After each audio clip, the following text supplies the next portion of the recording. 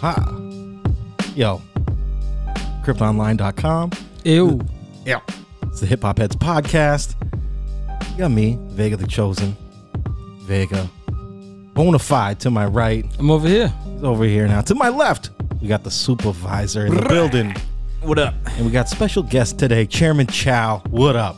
What's the deal? How you doing, man? I'm good, man. Happy holiday to everybody out there. You know what I mean? Welcome, And, Bona Pasqua. Yeah, the Seder. It's Easter. Happy Easter, man. Hell something yeah. like that. Hell yeah. He is risen. That's what they tell me. Yeah. Apparently, everyone's talking about it. Everyone's talking about it. For mad years. For mad years. Been talking about it. This is old news. You just heard? Yo, I'm rose. glad to have a special guest in here for a change. Yeah, man. But apparently it's not just because it's the Easter spirit. Y'all got an album coming out, right? This is true. I want to hear all about this. All right. I want to hear all about this, and I want to hear about how it all came together. And we'll get into it. Peace to Billy Slang on that beat. Yeah. Yeah. Ding, ding. Little slang. Me and Kung Fu still got to come through and Yeah, lay yeah. down We got the verse rap on that. battle. Yeah. I totally forgot about it till just now. Yeah. Every I week. keep forgetting about it. I totally forgot about it. We'll come back to it. I'm going to have to Me show and up early and just write. you. All right, I got the second verse. All right, cool. I'll go All right. first. I'll go first. I'll set it off. Hey, happy Sunday, everybody. Yeah, man. It's the Lord's Day. Vega, So they thank say. you for coming through again. Yeah. Blessing us with another meal. Yeah. Got the Easter dinner up in here. This guy comes through Super like official. Super official. like the Kris Kringle of honey hams over here. You never know what Vega might come through with. He's a real culinary individual. You should have seen when I cooked last week. I thought we were going to have a show. I wasn't sure.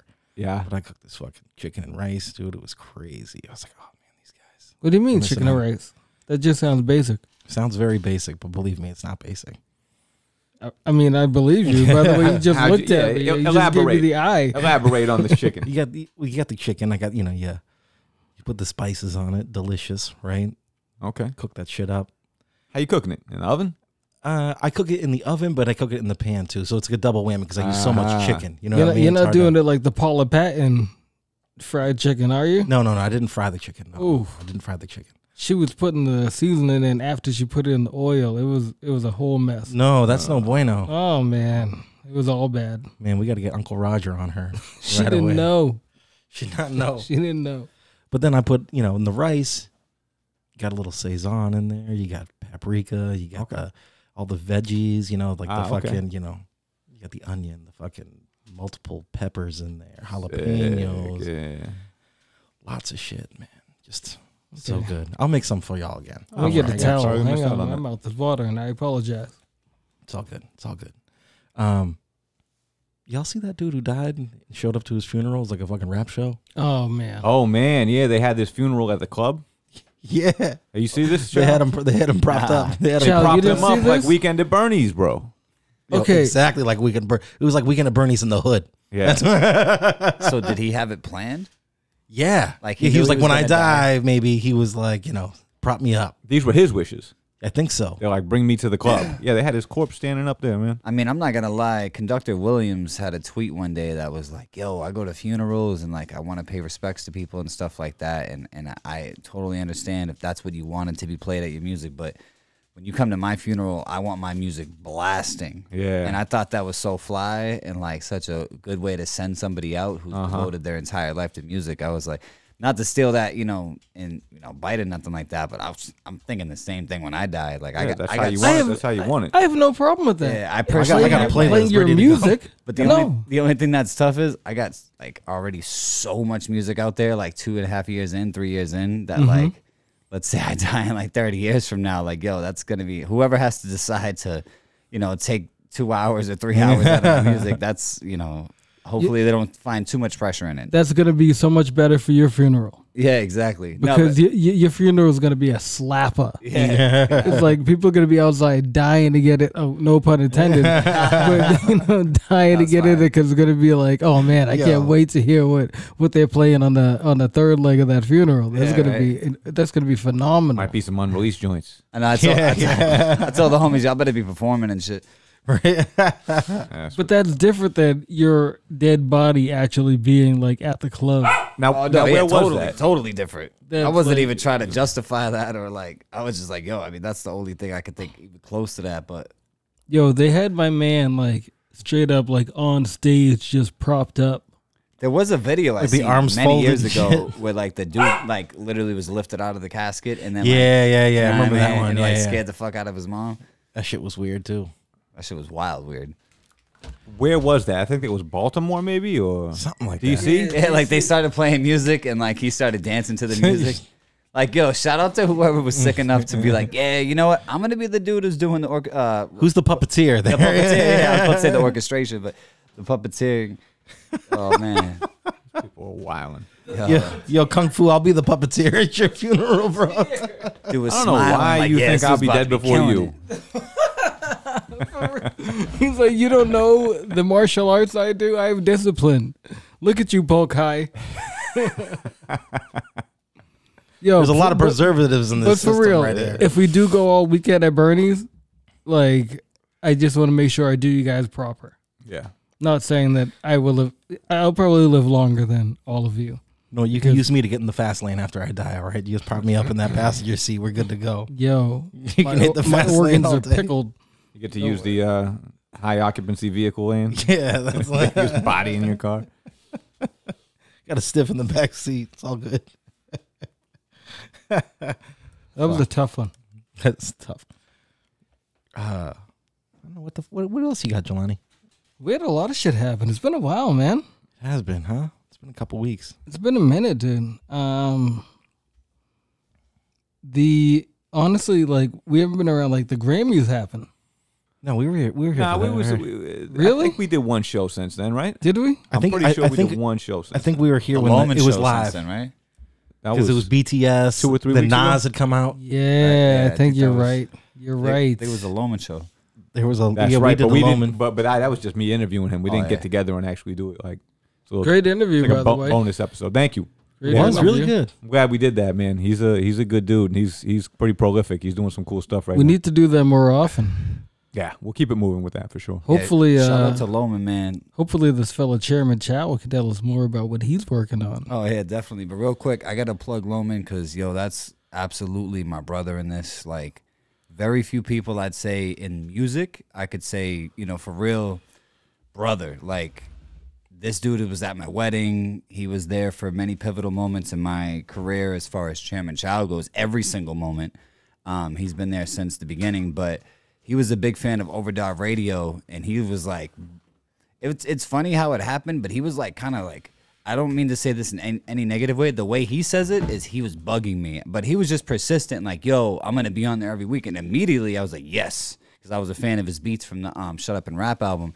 And we had been booked by the same dude, Marco Local Films, and he had us at the Davis Square Theater, and Loman was one of the acts on there, and I was the host. This is when I was like, you know, post-rapping and was doing radio, and Marco Loco was like, bro, you need to host the show, blah, blah, blah. That was like the first official show I was billed to, I was on the, like, you know, actual flyer for it, but I ended up hosting a rec show like right before that, like impromptu, like the host wasn't there, didn't show up, didn't tell anybody that he wasn't coming. They just looked at me like, this motherfucker right here is going to host a show, and I was like, yeah. You know what I mean? You're ready, right place, right time. Exactly, and I was already booked for the next show, and I was like, "This would be good practice." This was at church. If you guys are familiar, Oh, hell yeah. Yeah, I we remember need to- church. Oh yeah. yeah. I mean, I know you guys. I mean, the listener. I know you guys are veterans over there, but the listeners, Church Boston, a lot of people got their start out there. And when I say start, like my first like bigger show, even though it wasn't a big show, was Yeah. at church. You know what I mean? That's to me, like my first show was at the Dublin House in Dorchester. I'm very true to my Dorchester roots, and I call myself a Dorchesterian.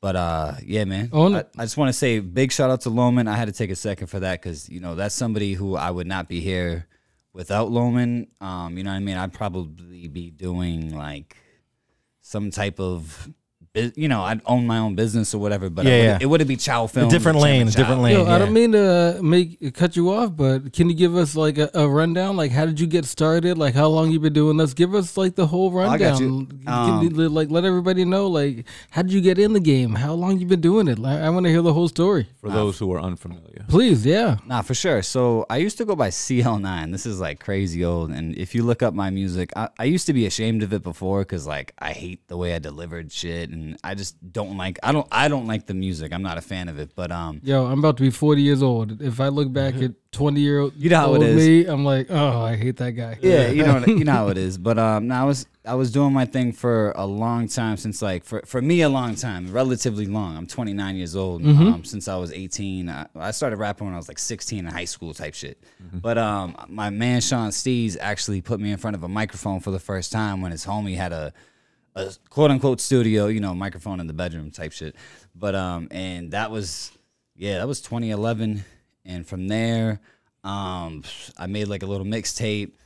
My boy was like, no, I'm gonna get you on the radio, and this was on regular radio, which online radio station and stuff like that. But they were pretty fucking big for that time back then. A lot of cats had shows on. A lot of dudes. What was the name of it? Unregular. Unregular. I remember Unregular Radio. Okay. Yeah. So Raw Time. They were around radio. when we were doing the podcast too. Yeah, like that was the thing. Yeah. They were still around. And so I had homies who just like kept inviting me to go to their show because they liked how I rapped and I was cool, and I smoked a bunch of bud. So over there was very, very heavy with the bud, and which was cool. And because as a kid, I was like, 18 years old. I'm like, I'm in a building where I can smoke with all my friends and freestyle for 3 hours. This is fucking crazy. Yeah, that's all I wanted to do. Don't mind if I do. I didn't have any idea about how I wanted to be, doing things as far as the business. It was just completely I wanted to rap. Like, is that gone now? They used to have like a window you could watch. Oh, that's completely gone. On New Bedford Street. Yeah, that's or is it Bedford Street? I'm kind of buzzed right now. I'm getting down with y'all, but either way, I would say that like that was a very pivotal moment and very formative years for me. That I went to college for like fucking 4 classes, and it wasn't for me. I just decided there that I wasn't going to be doing that. I feel like I picked the wrong major. You got to live to learn. Yeah, I picked computer programming, and as soon as I walked in there, I just didn't fit. You know what I mean? Like, yeah. It reminded me of the Dolph Lundgren story, even though I'm like 6'4", but I'm not his size as far as like, muscles and all that stuff. But you mean the Universal Soldier, Dolph Lundgren? Yeah, like he said the story, and it was mad funny to me because I connected with it. Like, he was in college. He was trying to be a scientist, and he was just like, yeah, it wasn't clicking. I was in there, and everyone's like, why are you here? And people looked at me like that when I was in there. And I felt like for the first time, I was like, damn, I really don't belong here. I'm going to just get the fuck out of here. And like my parents didn't like that, and I just didn't care to go back. Like I was making money in other ways, and also, music was so important to me that I was like, nah, fuck that. I didn't think I was going to make it as a rapper. I just wanted more time to fucking rap. Yeah. That's where I was at. And it could have been anything in music. There's so many different lanes, you know what I mean? Yeah, and so I was, constantly going back. Eventually, I was like, I'm going to start my own radio station just because, well, not radio station, my own radio show, because I like music so much. And I was that dude who was like, I hate to say it like this now, but I was like bootlegging CDs back in high school, of course, making money and shit, selling fucking The Documentary 2 weeks before it came out. Like, this is past 7 years, so I can't. Peace to Ben Knight. Also, it was so little money that I made. No names. I made a couple pairs of sneakers off that shit, but that's about it. So those were my starts, man. I was really always focused on music and being a fan first, and then kind of getting down. But I would say once I started my first radio show on regular radio called Underdog Radio, that was like when I started to really make a lot of friends. And my network, they say your network is your net worth. Eventually, down the line, if y'all follow my path, Underdog Radio stopped. I went back to... When did that stop? 2012. So I went for like 9 months, right? And then I started rapping a little bit more. I had met Mags Wood on Underdog. He was one of the guests. And he was the only guest I never booked. Besides Evildoer and Magno Garcia, those were the 2 guests I never booked, and I'm like mad tight with the 3 of those dudes. Okay. Now. It's super funny how that happened. It's like an organic thing. Yeah, oh yeah, definitely. Me and Magno got some shit dropping soon. A part 2 to the first phenomenal, one. Yeah. Yeah, you know what I mean? Just funny shit how that happens. But you know, down the line, I kind of was out of things. I was in a relationship that really wasn't for me as well, and but I stayed for like 3 years. So I get out of this relationship. I start this other radio show, Overdog Radio. Damn, I got like chills saying that because that was such like wild times for me. I met so many influential people, dope people, people I looked up to. Where was Overdog out of? WEMFradio.com. Okay. This was 2014 to 2018 for 4.5 years. Oh, so you did that for a minute then? Yeah, I met like pretty much, when I say the entire city that I knew in my lane. When I say my lane, I wasn't interviewing like, you know, Cousin Stiz or nothing like that, but I would have. Right, It just If wasn't- you had the opportunity, yeah. Yeah, it just also different sounds, like sonically, you know what I mean? Like it wasn't necessarily, we played Stiz and shit like that, but the majority of the music would be like, you're looking for more maybe up and comers versus like more established guys like Stiz, perhaps. yeah, not necessarily by design. It would just be like kind of what the market was doing. Like I could interview insert person, you know, I would like stack the shows to be, it was a 2 or 3 hour show, and I would be stacking them. I'm talking about like, I'd get like 3 or 4 artists booked, get really high with them, interview them like 30 minutes a piece, try and give them as great as interviews as I could. And that's what like, honestly, it's really dope for me seeing people from that era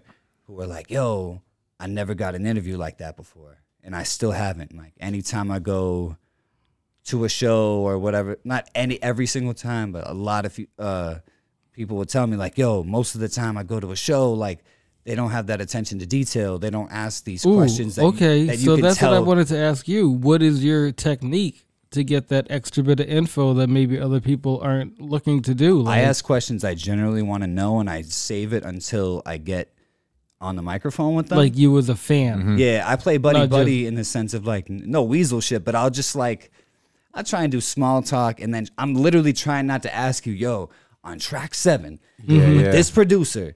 I get those like nerdy questions. No, but do you ever get that like instinct that you want to do that though? Like as like a fan of an artist, be like, yo, absolutely, yeah. When I see people, like when I see my homies, I'll be like, yo, remember without this shit sample that- snitching, how did you do this to this sample? Like, Absolutely. what was that? And Yeah. then, like, you know, some people don't like that shit, but I am very much a sponge. I'm always the monkey see, monkey do type where if I want to do something, I will watch it a few times and I'll just try and replicate it. I have no fear in that sense of, you know, I have some fears, but like I have no fear whatsoever in the sense of being like, I'm going to try that. See, and at the same time too, it's like that's a teaching and learning moment versus like not you like fishing for a sample. You know what I mean? Yeah. You just want to know, you know, how did you flip it? Yeah, you know, like what was your technique behind it? Like I got to know how that works. And only homies. I would never ask anybody I didn't know. Like, Right. There's a level of comfort in my homie. I will ask homies who may not tell me because they'll be like, oh, protective. I won't name any names, but I got some homies who are very by their book, who love me, that will never tell me how they did something. And I respect that. Yeah. But that also makes you maybe dig a little more and go, okay, maybe I need to try different techniques and see if I can flip it a little bit, or you catch something and you go, oh. I didn't even mean it like disrespectful like that. I meant it like as like you being like, oh, that shit was dope. That's exactly how I thought. On the opposite hand, though, I'm the type of dude, I'll show a friend as much as I can. I try and show them how to fish because I had just a couple friends who really took a liking to me in the sense of showing me how to do something. Somebody might be your friend, but they might not necessarily want to show you what they did because they went to college for 4 years and they paid $100,000 to learn this. And I understand that and I respect that as well. But these are friends who spent 10, 15 years learning a bunch of shit who were just there for me and I was able to ask questions. They didn't give me no crazy lesson plans or nothing like that. But when I was like, yo, these are the things that are holding me back. I don't understand this. And when I look back at these questions, they were super basic. Like I didn't even know what a snare or a kick was 3 years ago. Right. You know, stupid shit like that. Even though you were deep into like hip hop at that time, but like crazy. And you hear these words, like kind of like buzzwords, I guess, for production. But then like you're like, you know, what's the difference between these two things? The average person who doesn't know music or how to make music doesn't know those things. They just kind of go along with it, you know? You need someone to put you on. Yeah, you really do. It's funny, though, because, like, the stuff that I didn't know, random people who would be like, you didn't know that? And they laugh at it. And I have no shame in that, but neither did they at some point. Yeah, exactly. You know what I mean? You just learned it a different way. You had to learn. And I'd really say that, like, you know, especially, like, Lightfoot, Loman, trying to think, like, Michelangelo, that's my dude as well. He showed me a couple things. Vinyl Villain showed me a couple things. And it was those moments that, like, not as much as Loman and Lightfoot. They showed me some key things, though. And not like I learned, like, my whole style from them or nothing, because you listen to my beats and they don't sound like they don't them. sound like them. You know what I mean? I knew what I wanted to do since day one. I just didn't know how to do it. Right. And then that's my pretty much my strength with production is, like, my homie Teo came through. I do a lot of co-productions with Teo, Loman, and stuff like that. And he heard, like, my whole first album, the pilot, and he told me, he's like, yo, bro, this is ill because you knew what you wanted to do already, in the sense of, like, you had an ear for what's dope. So yeah, you might not necessarily know what the sample is going to be and how the song's going to sound, but you know, this passes a certain filter of you and being like, yo, this is a dope product. You have an ear for the music, but you just needed to learn a way to put it all together. Exactly. And get it going. Like you go, okay, that's a dope sample. How do I chop that up and then lay it down and then put drums to it or whatever? You know what I mean? There's a whole process and a recipe to it. Yeah, exactly. And I mean, a lot of my I won't even get into all that. But, so I did Overdog Radio for 4.5 years. Very formative years for me as well. That was kind of like it was the second coming, because Overdog, Underdog, like you can see the wordplay on it. But question for you about that: who's your favorite guest that you had on? Damn.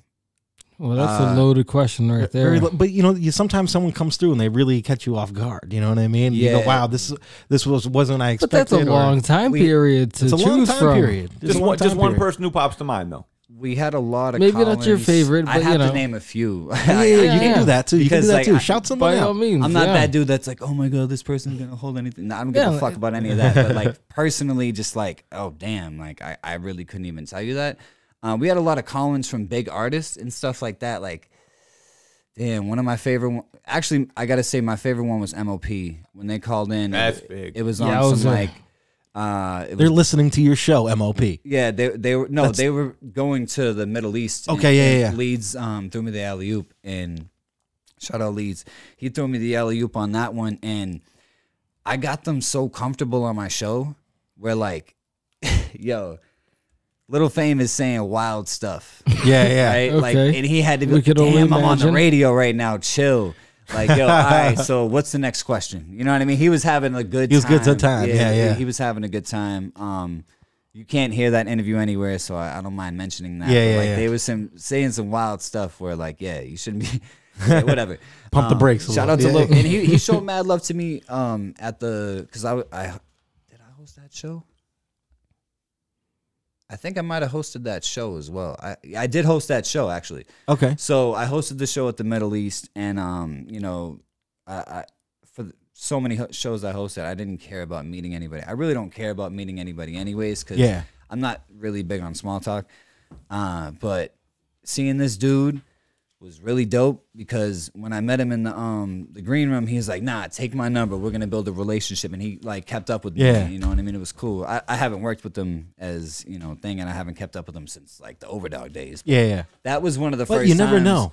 Yeah, and it felt like it wasn't, like, you know what I mean, just you know, some of the local guys would be like, yo, you're my brother, blah blah blah, trying to act like they're mad cool with me, just to act, you know, dropping whenever they want. He was just being like, yo, I really like that interview, and I was like, damn, that was cool, man. You're like, shit, I did too. The MOP one was really, like, my favorite, but then I'd say I'd have to give you a top three. My second one was Term, because he was a local dude who, you know, obviously did a crazy wild career, and when I say local, like, accessible, like, this is he's always around, man. He pops up in shows all the time. He was accessible for us at the time to come into the studio, and that was a really good one, because Term said, damn, like, that was, like, one of the most detailed interviews ever for me. Like, I think we went for, like, usually it used to be 20 minutes, you know, I go out, smoke a blunt, come back in, another 20 minutes, come out, smoke a blunt, come back and do a freestyle. that was like an hour straight. That was like a podcast, but on the radio. Like we didn't play music for like an hour. It was just straight like you got into a groove. Yeah, and also he had just did the album with Billy, and I was already cool with Billy at the time. And like so like that was like I dissected his basically, you know, not just his whole career or nothing like that, but like, you know, everything else that went into that. It was like the personal levels and like it was cool. Like, you know what I mean? I'm pretty sure he wouldn't get an interview like that anywhere else except for maybe like, you know, going to like a show off because that's his brother. Like, right, exactly. It's so cool.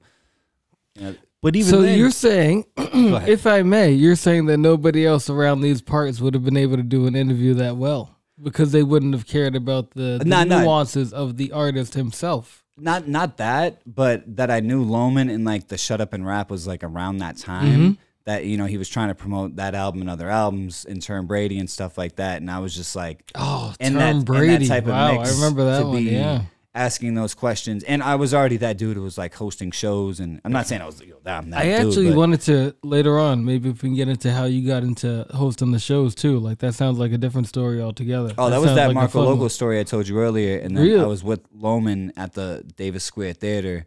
And from there it just stuck. And I was like, yo, I threw my little fee on there. And I was able to get in all the shows I was already getting into for free, but get paid to be there and host it. The only thing that sucked was I missed showing up for just the acts that I knew. Yeah. I'm not going to lie because like I said, I'm not really big on small talk, man. Like y'all got me in front of a mic tonight. I figured, fuck it, I'll get loose and start talking and stuff like that. But once I'm, you know, talking about either myself or whatever it may be or talking with people, I just have a certain capacity that I hit. And I can't. I hear you. You know it. You know what? I know how it is. You're done. You just I speak about it all the time. I'm like, enough. yo, I have a lot going on. I have a vision for what I want to do for certain things, and like I'm trying to maintain a certain frequency or whatever it may be. And I just need to not talk to people because conversations bring you into drama. There's lots of shit. I don't want none of that shit. shit. Just Let's bring you into a different energy too. You know what I'm saying? Like when you like you have a good idea that you're hype about, and then you keep on. People keep asking you, keep talking about it, and your energy towards that idea changes. Absolutely. You know, somebody else's opinion on what you plan on doing, or people's reactions to what you're saying and shit. Yeah, you just gotta kind of forget about everybody else's opinion. Man. You know what I mean? Just do whatever you're doing. Just like it's hard to stick in that same mentality if you have a lot of outside noise coming in on you. But real quick, I just want to throw this in there, man, because you brought up the Davis Square Theater and hosting shows, but that's how me and Chow first met. Is at the Davis Square Theater. Who was the name? So it was Brothers? It was me and Dro, the Hairline Brothers. Yeah. We came through a ride, the only HLB show ever. We just performed at that Davis Square Theater, and I hosted it. I think 40D and my man King Swift were the ones who put me onto that. That was the second. That was the second show. Entertainment show at that venue that I hosted. The third one got kicked off, and they just threw a burlesque show that night. That was kind of wild. Actually, you know, that was the first time I had like hand selected or curated a show rather. They just was like, yo, who's popping? Because I was doing the show, and they were like, yo, who's popping? Who should we put on there? I picked like 5 out of 6 names, and all my homies showed up, and boom, they're like, yo, what? Why is these chicks were like, you know? I'm like, yeah, it's a burlesque show, bro. They fucking kicked us off. I was like, damn. But anyways, that was dope meeting you there. But then like me and you had maintained a relationship in the sense of we met again at Overdog. That's right. You had me and Don Def up there, and I was just going to comment on what you were saying about how you would stack up the artists because, you know, I didn't even see you before that. Like there was a waiting room, and we were chilling in the waiting room with the other artists who were going on. Yeah. And I think that what you were getting at, which is something that we should get better at, is that you were making sure there was no conversation prior to us going in there. Oh, yeah, for sure. Because sometimes you start the conversation and you have this awesome conversation before you get on air. And then it's like, oh, well, shit, what are we going to talk about now? That was by design. Right. And also, we wanted to have a melting pot.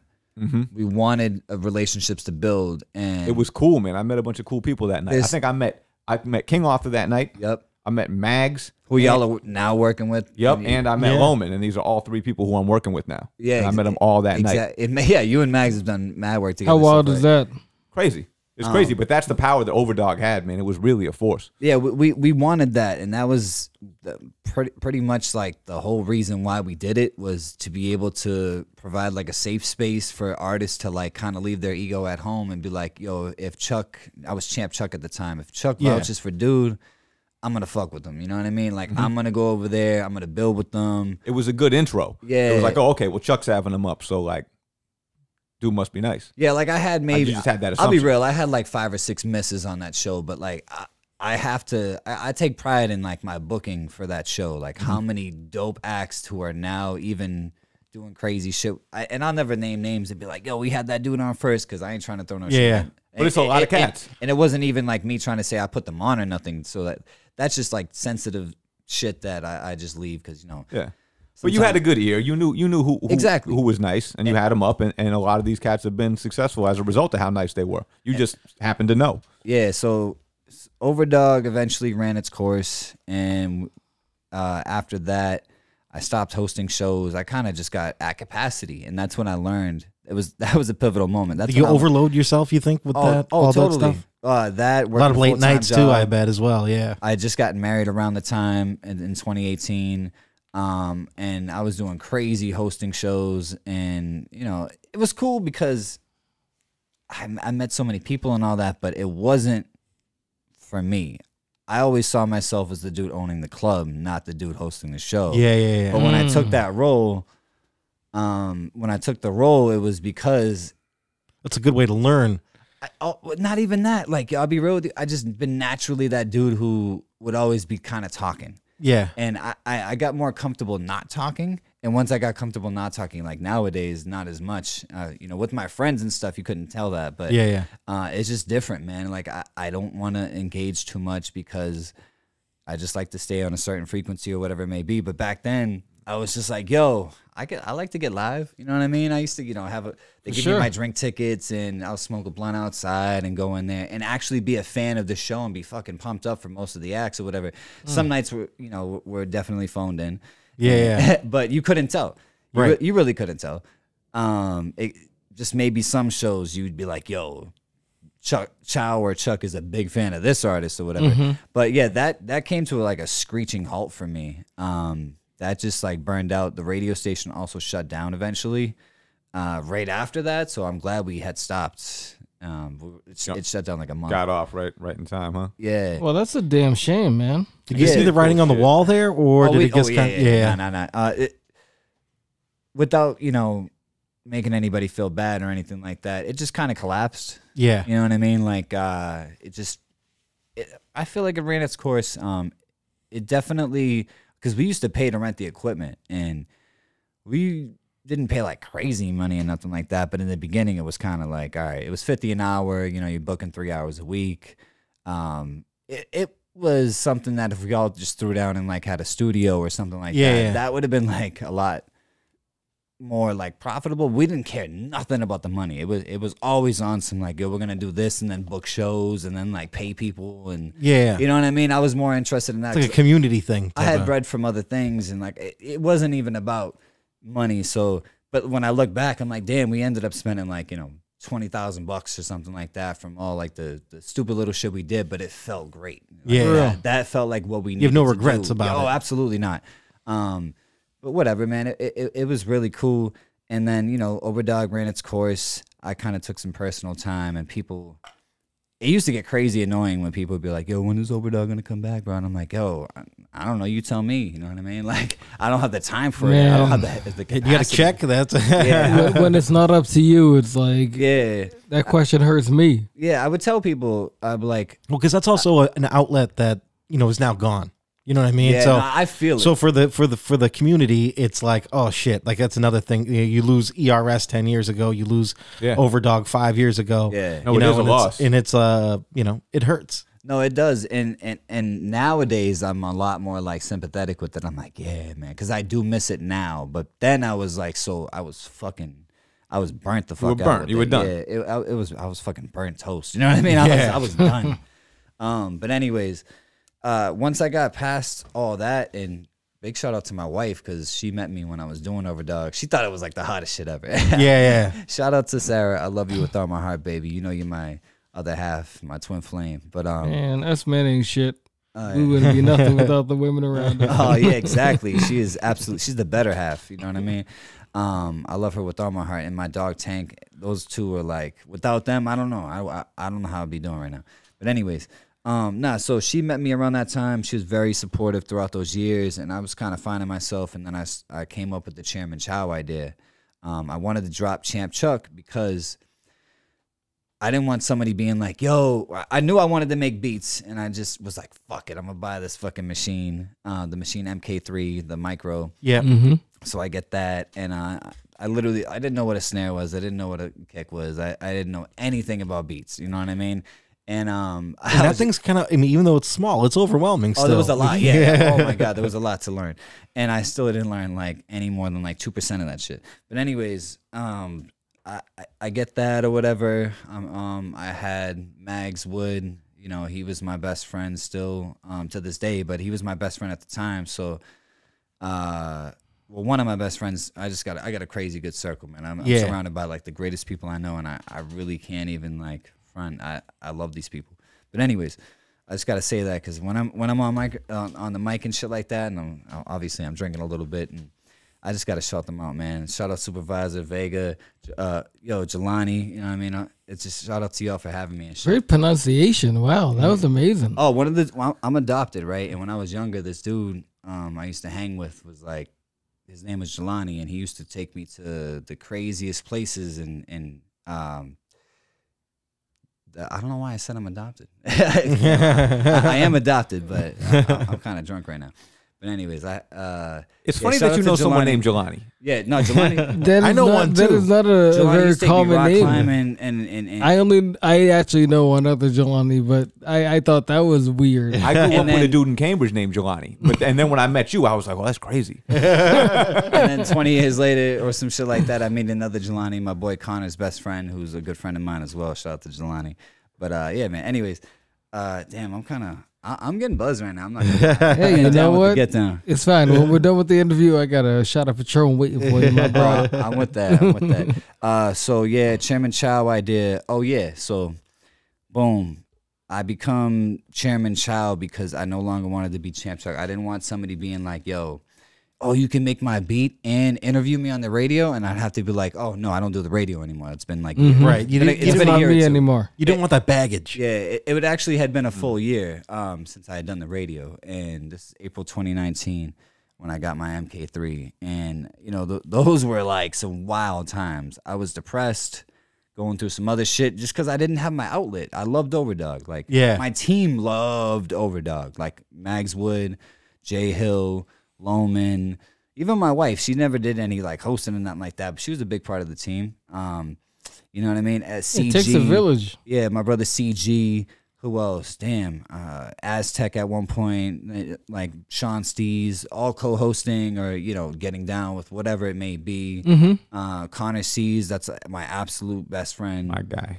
Sees is the most solid dude. If you don't like him, I hate you as a person. And I don't even use the word hate because Connor's the nicest kid you'll ever meet. Yeah, and, so if like you don't like him, then we don't need you. He would never do you wrong. Mm-hmm. He was just shooting a video of me. Damn, he bought a drone just to be like, yeah, yo, I want to get down and do some video with you. That's literally like my best friend. He goes and spends $1,200 on a drone, right? So I pay him to do some shoots or whatever. But it's funny. The wind was like 7 miles per hour and just takes the drone on top of like this crazy building downtown, and it's this whole crazy story. I'm not even gonna get into that. Crashed it. Yo, crazy. No. C's just the most solid dude, and he's going in there. I'm in there with him. I usually do the talking, but he was like, nah, I'm gonna do the talking this time. I'm like, all right, bro, you go for that. 'Cause, like, this is wild right now. We had to wait like 2 hours to get the drone back. We get it back, shit's fucking like all crunched up. Oh no! Yeah, I got the footage though. You know what I mean? That's what counts. We got the video done. We got paid. So, anyways, these people, like the absolute most greatest. I just got to give them their flowers. It's cool when I get my flowers and shit like that, but I got to give these people their flowers because without them, I would not be Chairman Chow. So anyways, I dropped the Champ Chuck, but I kept the CH. Yeah. You know what I mean? I wanted to keep that there, the alliteration, and also just the kind of, if you do your math, you can find out I'm Champ Chuck as well. Because some people call me Champ Chuck on a record when they do songs with me. Like Chilla's done that on Irish Goodbye. All right. You know what I mean? And Irish Goodbye is mad funny because Mags used to live with me and then he just moved. Like, didn't tell anybody. He told me, but like he didn't tell anybody. It was the Irish Goodbye, and then we did that album as the follow-up to Triple Decker because that was the joint that we did when he was living with me. And I was the king of the Irish Goodbye when I was hosting because I knew 70% of the room.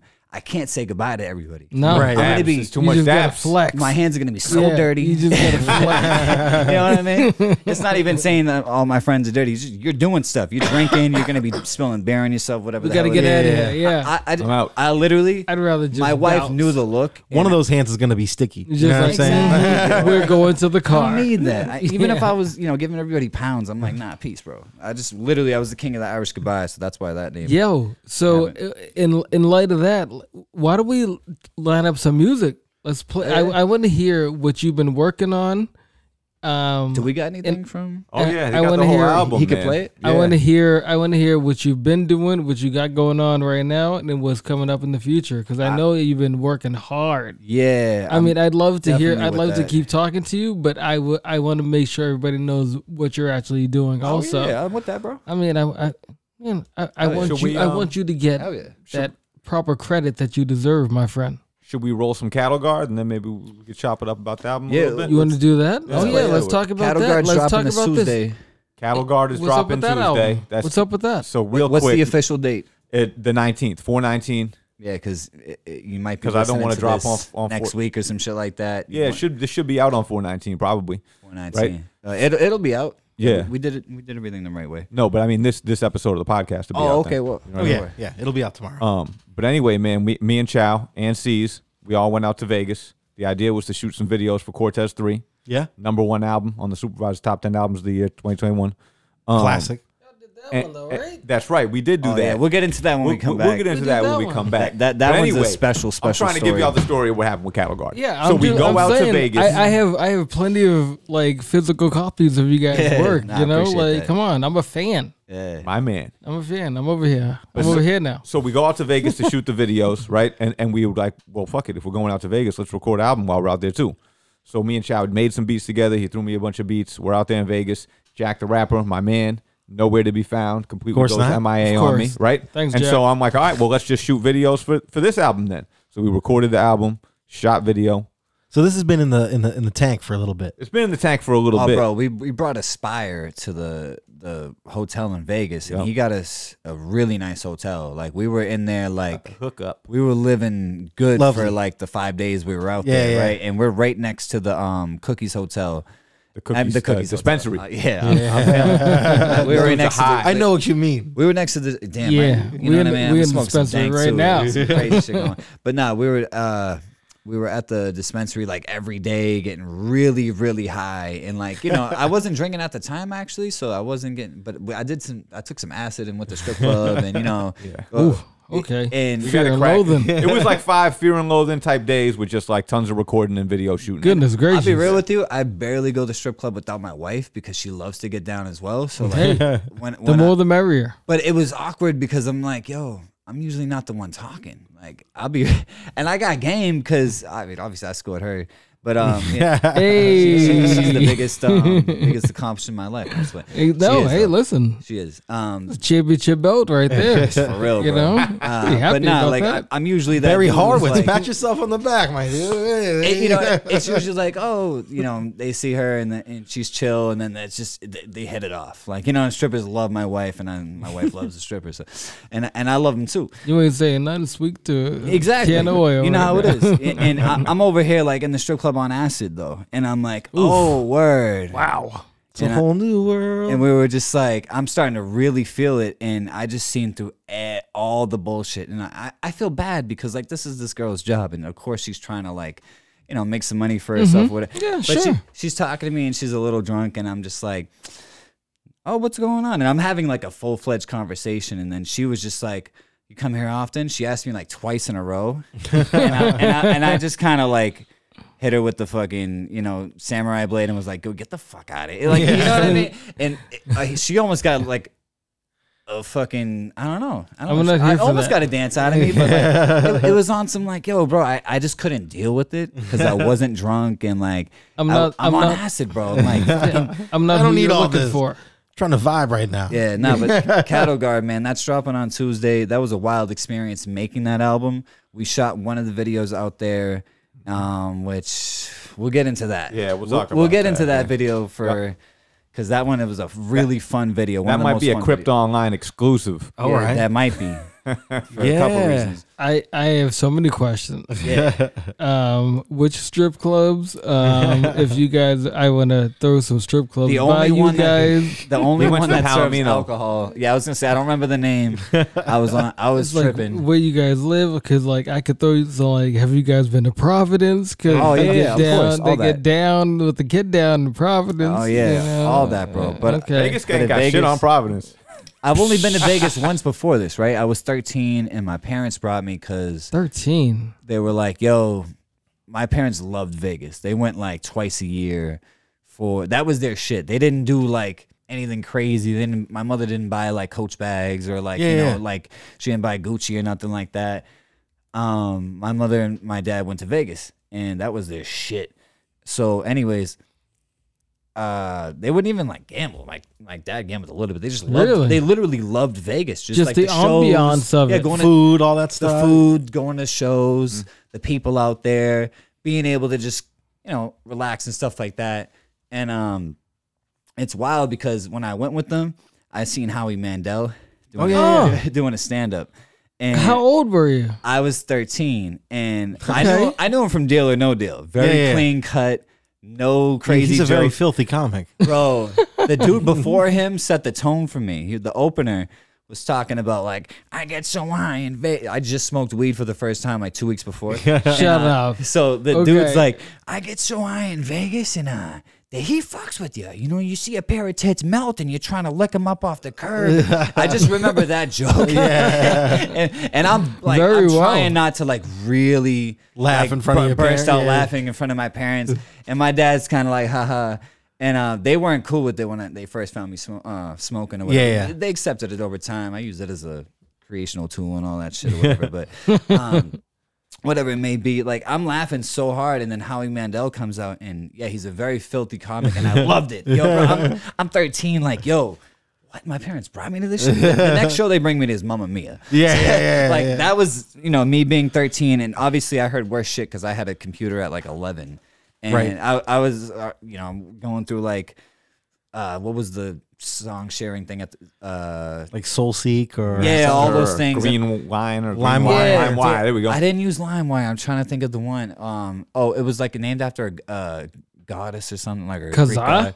Nah. Oh, I remember that one too. Shit. What's it, Khazar? Nah, I forget. But anyways, so damn, I'm going off on We used to steal all the music. Yeah, we're going off on all the tangents. Let's get back to the music. We need it. Yeah, I was wondering break. what kind of music you would want us to play because you are play. If we got the you have been working with all the people. Yeah, I got like a lot of stuff. 17 joints or something. All like the that. people. And it's a great range of people. That's why you're here today. Just randomly, like I know a couple of people that you've been working with, hence funny. The Supervisor. You know, A lot of friends of the show. Yeah, a lot of friends of the show. A lot of friends of the show, and it's just like, damn, you have your fingers in a lot of pies. Yeah, I'm big on working, man. I really good for you though. I've been doing this Not a full bad time thing. for like 9 months so far. So I mean, I've been doing video and music. I left my job August 1st last year. So 8 or 9 months. That must have been scary. Honestly, it was the best thing I've ever done in my life. Good for you. And also, it was scary because leaving like the constant paycheck, but I'm one of those dudes who, I always say I'm fearless. I have my fears, but I'm not afraid to do something. And to make that decision was the most pivotal change in my life. But without a wife like my woman, Sarah, damn, I don't know if I would have done that. Yeah. You know what I mean? Or at that time, well, I had set the date like for March 17th that year, and I just couldn't do it. Like around the time that came, I couldn't give my notice, but I gave my job like a month and a half notice because I love that job. I don't think I made enough money, but you know what I mean? I had to like find other outlets and additional income streams and all that stuff. But, you know, I left my job, and that was like the coolest shit ever, because now I have time to do what the fuck I want to do. And that must be a huge weight off the shoulders, though. Oh, right yeah, there. yeah. But without video, I wouldn't have been able to do that. That's how I make my living. That's the bread and butter right You know now. what I mean? Okay. Like, Chow Films. Chairman Chow is the artist, the producer, you know, I paint and all that stuff as well. Like, I draw, and I do a lot of different things. Not as much as how I do. Ooh, we got to link some of your stuff up to the site. For It's the crazy, though, yeah. because, listen, man, like, every week there's new Chow shit being posted on the Crypt. You just might not know. Like, when Big D drops a video, Oak drops a video. Like, a lot of these artists drop a video. Chow did that. Yeah. Oh, yeah. And I'm big on, you know, building a relationship with people, and they come back to me, man. They, like, you know how it is, bro. If you learn how to work with somebody and I know exactly how you work, I could drop the price on some things or whatever, or like cut, not corners or whatever, but like cut some certain things out and be like, all right, familiarity, though, helps you know a lot. I mean? Also, you build a rapport with Helps somebody. people work together. that's what it is. And boom, and you know, get a relationship with people, and you know, they put a lot of money in your pocket, and that's And the then type of you shit. also can have a bit of trust with somebody. Oh, yeah. You know, And- Well, then you have to keep the.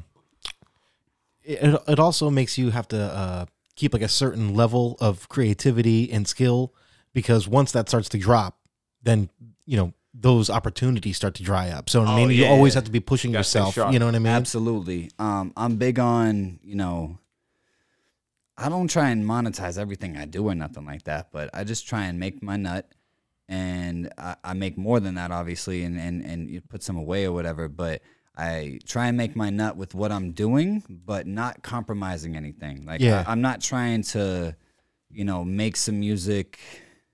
I've had to do it a couple times. I'll be real with you. There's been times where I've been like, oh shit, not when I left my job, but even when I was at my old job, when I'm just like, yo, shit's expensive where I live, bro. Oh, yeah, I yeah. live in Dorchester, where they're trying to gentrify that shit like a motherfucker. Like, Right? Yeah. rent has doubled, like, you know what I mean? Like, shit's crazy. But anyways, I don't know, man. It's just that's the wild story. But there's definitely been some times where I had to do some shit I didn't want to do, and now I'm at the point in my life where that's not gonna happen again unless you would really see me, like, unless I was trying to lock in and get some money to like put down on something crazy. Like I'm trying to like invest in the next. I'm trying to get the next Twitter shit, and I'm trying to put like $100 grand down on that shit. And I wouldn't do it to compromise my art, but it would be in the sense of like, I'm trying to even stop selling my beats soon, because I don't want it to be like when somebody sees me, you know, do a project or a beat with somebody, you can't tell the difference if that person bought that beat or if that's my homie and I'm doing in the shit with them. And that's been the shit that, like, and no offense to anybody, but just sometimes it just doesn't feel right, like, or feels off brand when I do music with certain people or certain songs that, like, you bought the beat and I'd had no Saying what happened to it afterwards. After that, or, and like, I don't like some of the lyrics, so they might not reflect my, you know, your vision or whatever, some shit like that. Speaking of, I think we just touched on something interesting. Gentrification taking place over there in Dorchester and a lot of places. And we happen to have on this album, Cattle Guard, a very brief song called Gentrifier. Yeah, it's a what is it, about like a minute and a half or so? Yeah, man. Let's hit them with it real I'd quick. like to hear it, because I'm very curious about gentrification in Dorchester. You know me, I'm like, I got a lot of family in Dorchester, so I'd like to hear never about it. drinking no hops and scotch or talk to the cops. Walk the walk to want my block to be knocked down and squashed. Getting drunk at August, y'all could call me Dudley Do-Right. Mountie ride that bar stool like a fizzle, ride a blue bike, bro, you right. Fuck, I need to go to Cafe Nero for. Heretofore, I spent my bread at places that ain't here no more. They got these lames moving in at top speed, I'm pressed. New neighbor with the coffee breath, won't talk me to death. Win a green lifesaver. White savior, fuck you in the Mazda your moms and your pops gave you. How this sweet greens and core power yoga going in on a block with porta potties, dudes are overdosing in. They say sharing is caring, but caring is sharing. Your location, color hair, and the gear that you're wearing. With the sheriff and therein lies a problem we're facing. Cause all my partners caught some cases, fresh up off of probation. They just returned from vacation to surely conquered a Billy. I'm trying to talk all my people into targeting realty. How many listen? So far, no one really. Your neighbor rides a recumbent bike, now you're starting to feel me. Y'all know that that's just a third of 4 horsemen of the gentrifier. Simplify, gung-ho to set your fucking set on fire. Let him buy your block up, he's guaranteed to knock it down. Walk around your own hood and see that you're the target now. Developers lurking to snatch cribs just like a crocodile. Was popping, pal, your crib's a fucking target now.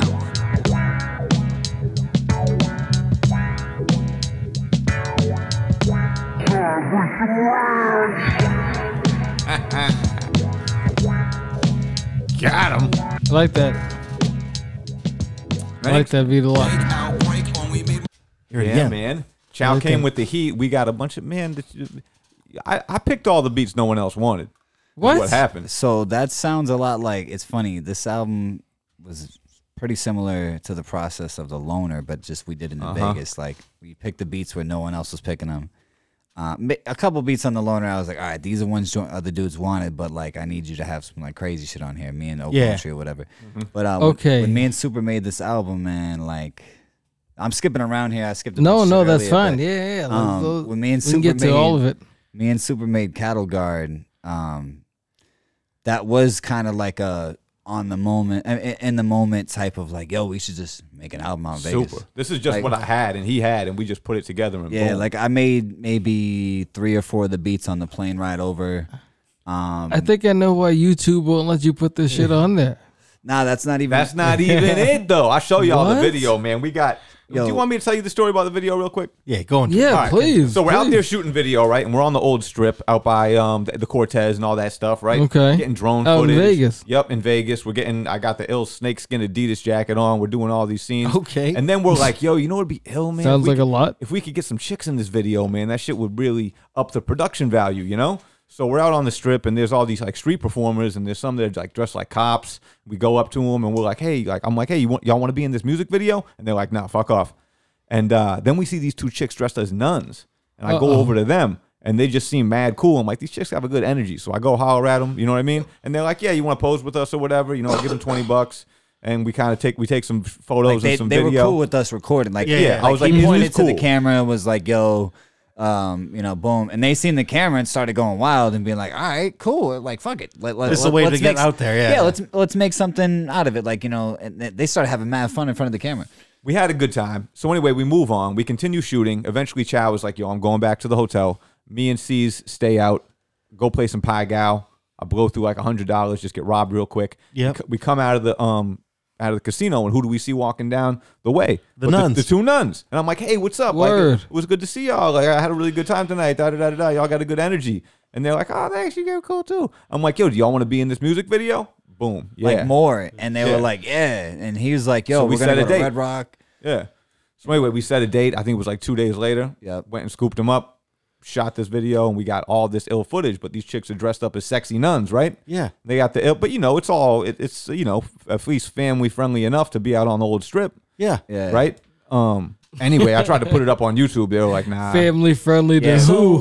What got you flagged? Las Vegas family Like, friendly. Is there nudity in it? Now they got pasties on. They said nudity, but it's not. There's no nipples showing. There's no nipples or nothing like that. Yeah, you know what I none mean? of that. And I'm not saying that I would like want to play this for like my 3-year-old, Right. like 2-year-old godson or nothing like that. But damn near like not nude. It's not nudity, bro. Like it's YouTube safe in my opinion. Exactly. I'm kind of confused. So we're gonna try it again. You've seen worse. Yeah, we'll figure some You've shit seen out. worse on YouTube. But I have personally Yeah, seen you one definitely that have. has I have. 12, 13, 14, 50 million views or whatever the fuck it is. But Fucking YouTube showed me some man getting his head cut off. Yeah, Yeah, right. for real. Yeah. You can straight up You're worried about a the titty? Islamic State killing people. You kidding me? You worried about a titty? Anyway, this changes the rollout of the album because Sweatcito was the joint that we shot the video for. Yeah, and I'm yeah. like, boom, Sweatcito's the joint. Like, that's the lead off. But then our lead It's off, also my favorite video too that we did. It was just so Yeah. like it captured the moment. time. It captured the moment for sure.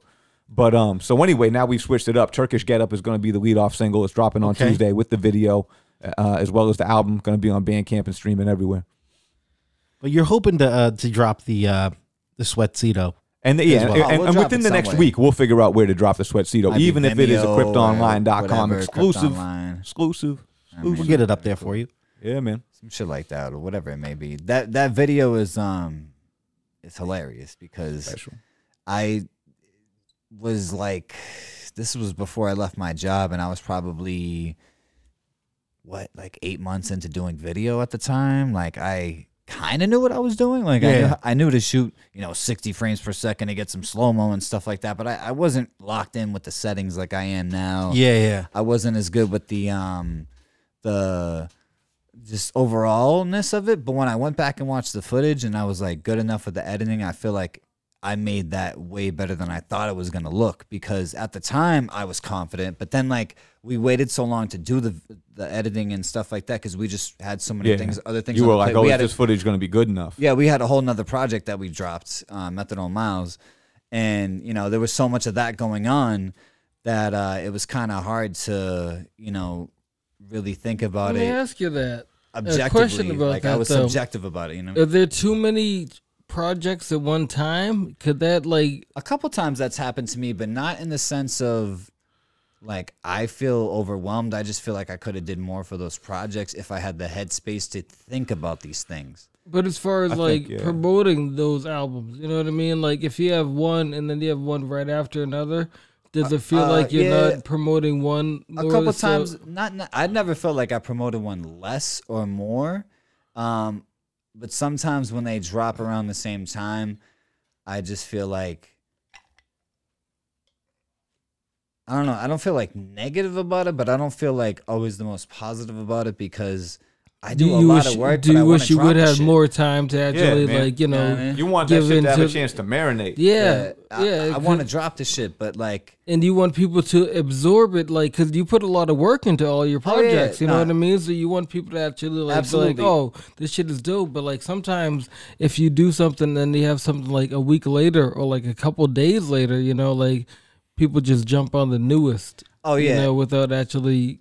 And I was going to say, like, in this day and age, it's really not. Unfortunately, there are no attention span. Yeah, in this day and age, that's kind of how you have to do it too to stay. How you can, break through relevant or whatever. Either like, unless you're kind of plugged or whatever it may be. I'm not saying there's only specific situations for you to blow up, and I'm not even trying to blow up. I'm trying to just do my thing. No, you're just trying to do your thing. You know what I mean? Yeah. Oh, I understand that. And this is the pace you move at. You know what I mean? And I respect that. I just know that Chow's always got a whole bunch of other stuff going on. You know what I mean? Yeah. But unfortunately, I think just because me just being a consumer, right now, like I'm like, I know the supervisor, but I also try to keep up on music, so like sometimes he's like, I got this project, but I also have this other thing jobbing with somebody else, so it's like, it's a lot of things that we have to keep moving on. The most beautiful thing about that though is cross-pollination. It is, but I feel like sometimes I don't have the chance to like really consume one thing because I'm just like, oh, I want to check out this other thing. Like, what's the listener's bandwidth, right? We're always thinking about as an artist, what's your bandwidth? I want to do it all, but I just don't have the time to. I think really consume it before I have time to grab that other thing. Go ahead, sorry, Vega. That might be a problem with our age too, because we're older and we come from like a different place of listening to music, where we would listen to an album a whole year, 2 years. You know what I mean? Now. There's so much stuff coming out that you want to hear and that you enjoy that it's kind of like difficult to absorb all of it. You know what I mean? Or give something a really good run. So you have to kind of pick and choose what you listen to a little more. You know what I mean? Which makes, I think it's great for the listener though, because you have so much stuff. You know what I mean? So it's like, oh, I missed something from Chow. But it's and not. And then I look at the catalog and I'm like, what's that? And then it's not great for the listener because I feel like we miss shit. Nah, here's the thing. I feel like I miss shit because I liked Vince Staples' album last year called Vince Staples, but he just put out a new one like a week ago, 2 weeks ago, and I'm like, fuck, I got to hear this. But he just hit me with something I thought was like maybe the best shit of the year. Last year, but now I need to jump on this new thing. It's just like I feel that. I have so many things to listen to at one time. I'm sorry, I didn't. It's not going. Some shit gets left behind. Sorry, yeah, right. I hate to not be able to have the chance to listen to something that could be magnificent. Yeah. I want to hear it all. I'll be real with you. I don't even listen to music like how I used to. I used to run the radio show and listen to so much music. I'm sure it's just now like I overload. listen to like pretty much like half my own shit, half like the stuff I'm comfortable with, in the sense of like not influencing my sound so much, and like also like that's a problem. I was gonna ask you that. It changes things, but here's what I'm at with it. When I release something, because you don't want to be listening to other people just so you could have a I don't want to do none of that shit. So you want it all to be up here. I might check something once and like I'll go back to it if I really like it, but I try not to have anything that's gonna like change my sound or like without me wanting to change my sound. Or I think with that though too, it's like you're not listening to rap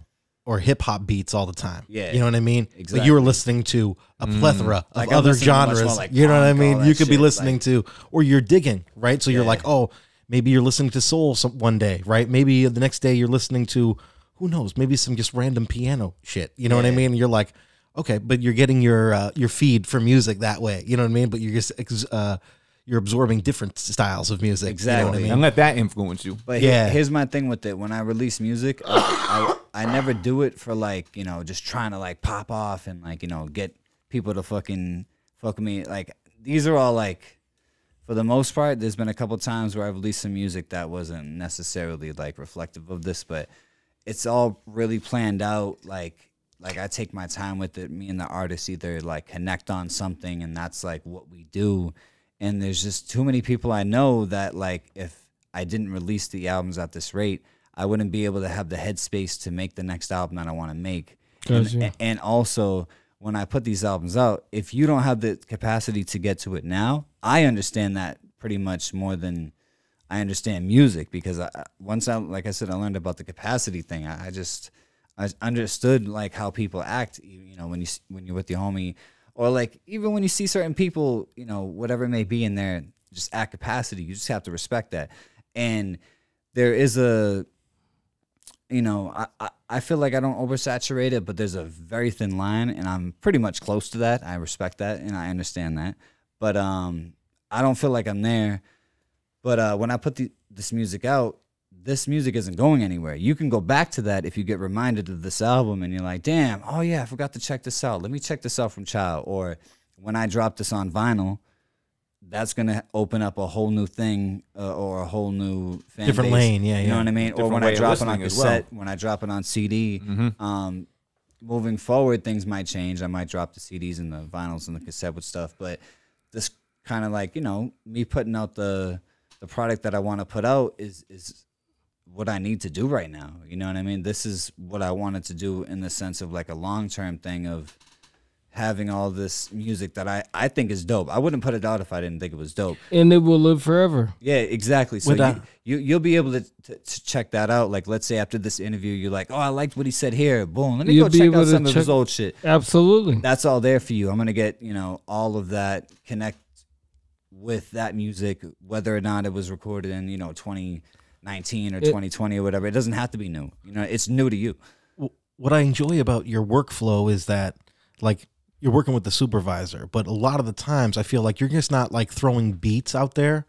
You're actually taking the time to like create a project with somebody. You know what I mean? Yeah. So then this now it's like it's instead, joint. It's exactly, it's a collab instead of like, I made the beat for so and so. I threw a beat at this guy. I got a beat over here, and you could be collecting a check that way, but like you're making art. You know what I mean? With someone else. You know what I mean? So it's like you have so many collab albums, and I think that is a good thing, because there's so many times where like me and Jelani are listening to an album, we're like, oh, who did the beat on that? Who did the beat on that? Who did the beat on that? But then we can hear this and we go, we know who Chow did it. Chow did it all. And this is sick. You know what I mean? And maybe my signature. And maybe someone, the rapper as well on there maybe has some influence as well as to what's going on, because once again, you guys are working together. You guys are trying to create a sound together. Yeah. You know what I mean? And that shit I think makes all the albums sound so much better. Appreciate that. You know what I mean? Because now you have more stake in it as well. You know what I mean? Because that's absolutely true. Because I don't mean to, no disrespect to the God, but like when you hear a Premier beat, you know what I mean? It was just something about it that was just like, oh, that's Primo on that beat. You know what I mean? But like when it's a Chairman Chow track, you know what I mean? There's something about the way that it sounds and like, different things, you know what I mean? Do you want to have your own sound? Yeah, exactly. You know what I mean? And like, I feel like Everybody puts their like stamp on it, like, you know, they have to make like a different, like, you know, ad lib or whatnot. But like, I think your sound should just speak for itself, and I think yours does that. What I try for is for my sound not to have a sound, if that makes sense. Like I actually try not to, but it ends up being a certain way. Like no matter what, like I've made some pretty like out there beats where like you know, I wouldn't necessarily like ask anybody else to rhyme over this shit except for like one or two people I know, and these people will be at my crib and hear that beat by accident, and then that happens. And also there's some times where I'm like, nah, fuck that, I'm about to sample some like weird shit. I'm about to go find some old video games and sample some shit that shouldn't be sampled.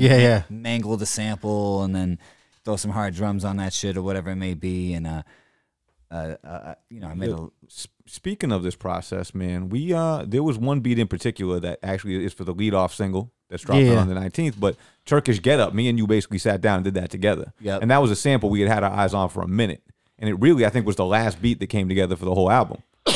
Ended up being the first joint. And this is and the beat's kind of bugged out. Like when I say like I aim to not have a sound. Tell me about it. I feel like this is your sound. Like, to me, Turkish Get Up. Tell me about it. This shit says Chow all over it. I feel like it's not. It's funny. Like, I'm not saying it's like I'm not like it's not your sound, like, but you don't think it's your signature. I don't think it is. You know what I mean? Like, I'm not afraid to put out something that is not like a hard beat. I'm not afraid to put out something that is not like my sound or my signature, because I like to have fun with it, man. And Okay. Vega, why don't we play this track and let's jump back into that convo when we come back. All right. And that was I want to dig into this. This is the second joint off the album. Yep. All right. The old Turkish Get Up. The old Turkish Get Up. The old Turkish Get Up. Oh yeah. I'm curious about that. That's no doubt, yeah, I'm out here getting big. Skrilla kid, making pilgrimage. You could barely muster the will to live. So damn prosperous, it seems preposterous. Neiman Marcus electrolysis for the broads I'm with. Careless, how I like this. Yo. Supervision in the chairman, it's a world premiere. Give the word to prepare so they heard this clear. No shrooms on the sleeve and no sherm to share. Prices Judge Mills Lane, bitches firm but fair. That's how I cop the triple decker, Eli discoteca. All while ducking attempts from your sister to grip my pecker. No short side better, big feather for six and better. Misadventures of a different texture that live forever. Big checks to cash, bro, my publisher's clearinghouse. Your last known whereabouts is your parents' house. Plus your label says they passing on your project, moving on. Whole album about QAnon. What am I doing wrong? Fat and out of shape, ass whacking out of date. Mad at successful rappers and acting out of hate. Unbalanced like a triple beam without a counterweight. While I'm maxing out my gates, fresh back from out of state. If you have to calibrate, how much effort will it take? Your chances like Method Man giving back your killer tape. No pimping and pandering, y'all just simping and slandering. While I'm dipping out to Vegas, hit the strip with big management. I'm extra patient, never made moves from desperation. A stress over my comfort, I'm focused on destination. This special meditation, now my bread is levitating. Get your center excavated for some better ventilation. If you ever said a statement this blatant, your chest would cave in. I'd be waiting on arraignment for a Fed investigation. With Mulder and Scully asking me questions on how it happened. My alibi is pal, I've been plowing and power napping. Drinking, bumming cigarettes and not much else. All while trying to get this guap up, I'm not much help. Buenos dias. I never read Juno Diaz. Got no use for knee pads and never give birds a free pass. Egads. I'd rather relapse than listen to the shit you're saying. Bitch, go take your weak raps. I drive the hardest bargain while your Kia needs some work. And like the guy who fixes it, my people need some perks. Top floor luxury suites to fuck with these beats. Don't ask the kid to bust a free, cause nothing is free. Hire clowns, you get a circus. My purpose is murking heads up. Certified Grievik who mastered the Turkish get up. Get up. Fuck y'all doing? A great drill for your whole body. What you gotta do again is to push your arm up all the time. That's gonna keep you strong and stable. So imagine it's all tight, all around you, right through here, everything, you're pushing up. You're always looking at the ground. One time for your mind, and it don't stop, don't quit. Supervisor, oh shit. Sweat Cedo. and one and wet the free throw. Big bread, no eating keto, slide her out that vestido. Meet me at the mercantile, I'll make it worth your while. You can go to work a while on my vertical smile. That's what she said to me. Term again, tighter than a tourniquet. That little death eject my soul directly to the firmament. Protect my solar body with this sweatsuit of cheap. Fresh jewelry for super, he's the best new MC. In your microcosmic orbit, boo, it's just you and me. Reverse polarity and she adjusts beautifully. Kept the preset. Stayed sitting position at half lotus. And never even once did I wish that your ass noticed. That's focus, cat's bogus. Claim the caption, that's closest. But left out one essential matter, that's dosage. The difference between medicine and poison is how much you take. Break a sucker proper with the mantra I enunciate. You busters fake the funk, fuck, even your pump is fake. Understate, I hopped up on this bump and break and dumped away. Crush a snake like my famous track jacket was at stake. Never passed up a chance to advance for comfort's sake. Stay running plays from pick and roll to give and go to get the dough. Your clique is living miserable, this kitchen's inhospitable. Can't stand the heat and dip, they scheme and peep this piece of shit. Cooling in his sweatsuit, I bet you never seen this drip. Sweatsuito, and one and wet the free throw. Big bread, no eating keto, slide her out that vestido. As above, so below. P-Bro, you know the stilo. Go get the supervisor, he's the best we know.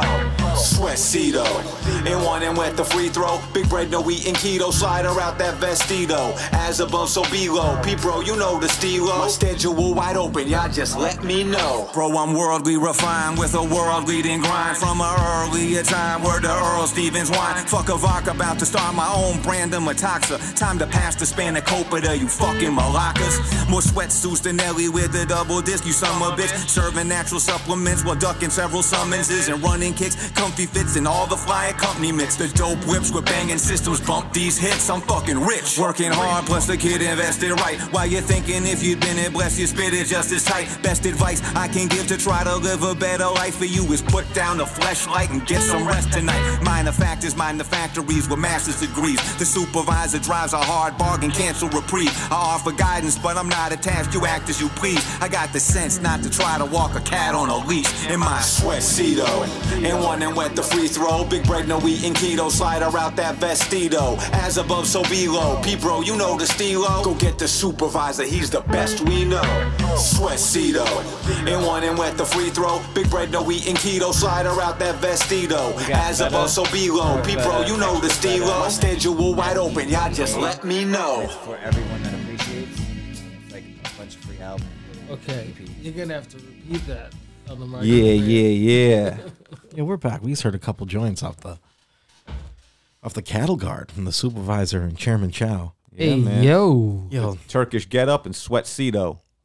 Very good, dude. Prepare Love the yourselves. names on this shit as Hey, well. I just want to throw this plug out there real quick while I got the chance. We're doing tapes on this one. Oh yeah. Hit the supervisorwins.bandcamp.com I have a tape player. and you're going to get yourself a As do limited I. edition cassette of Cattle Guard with the beautiful cover.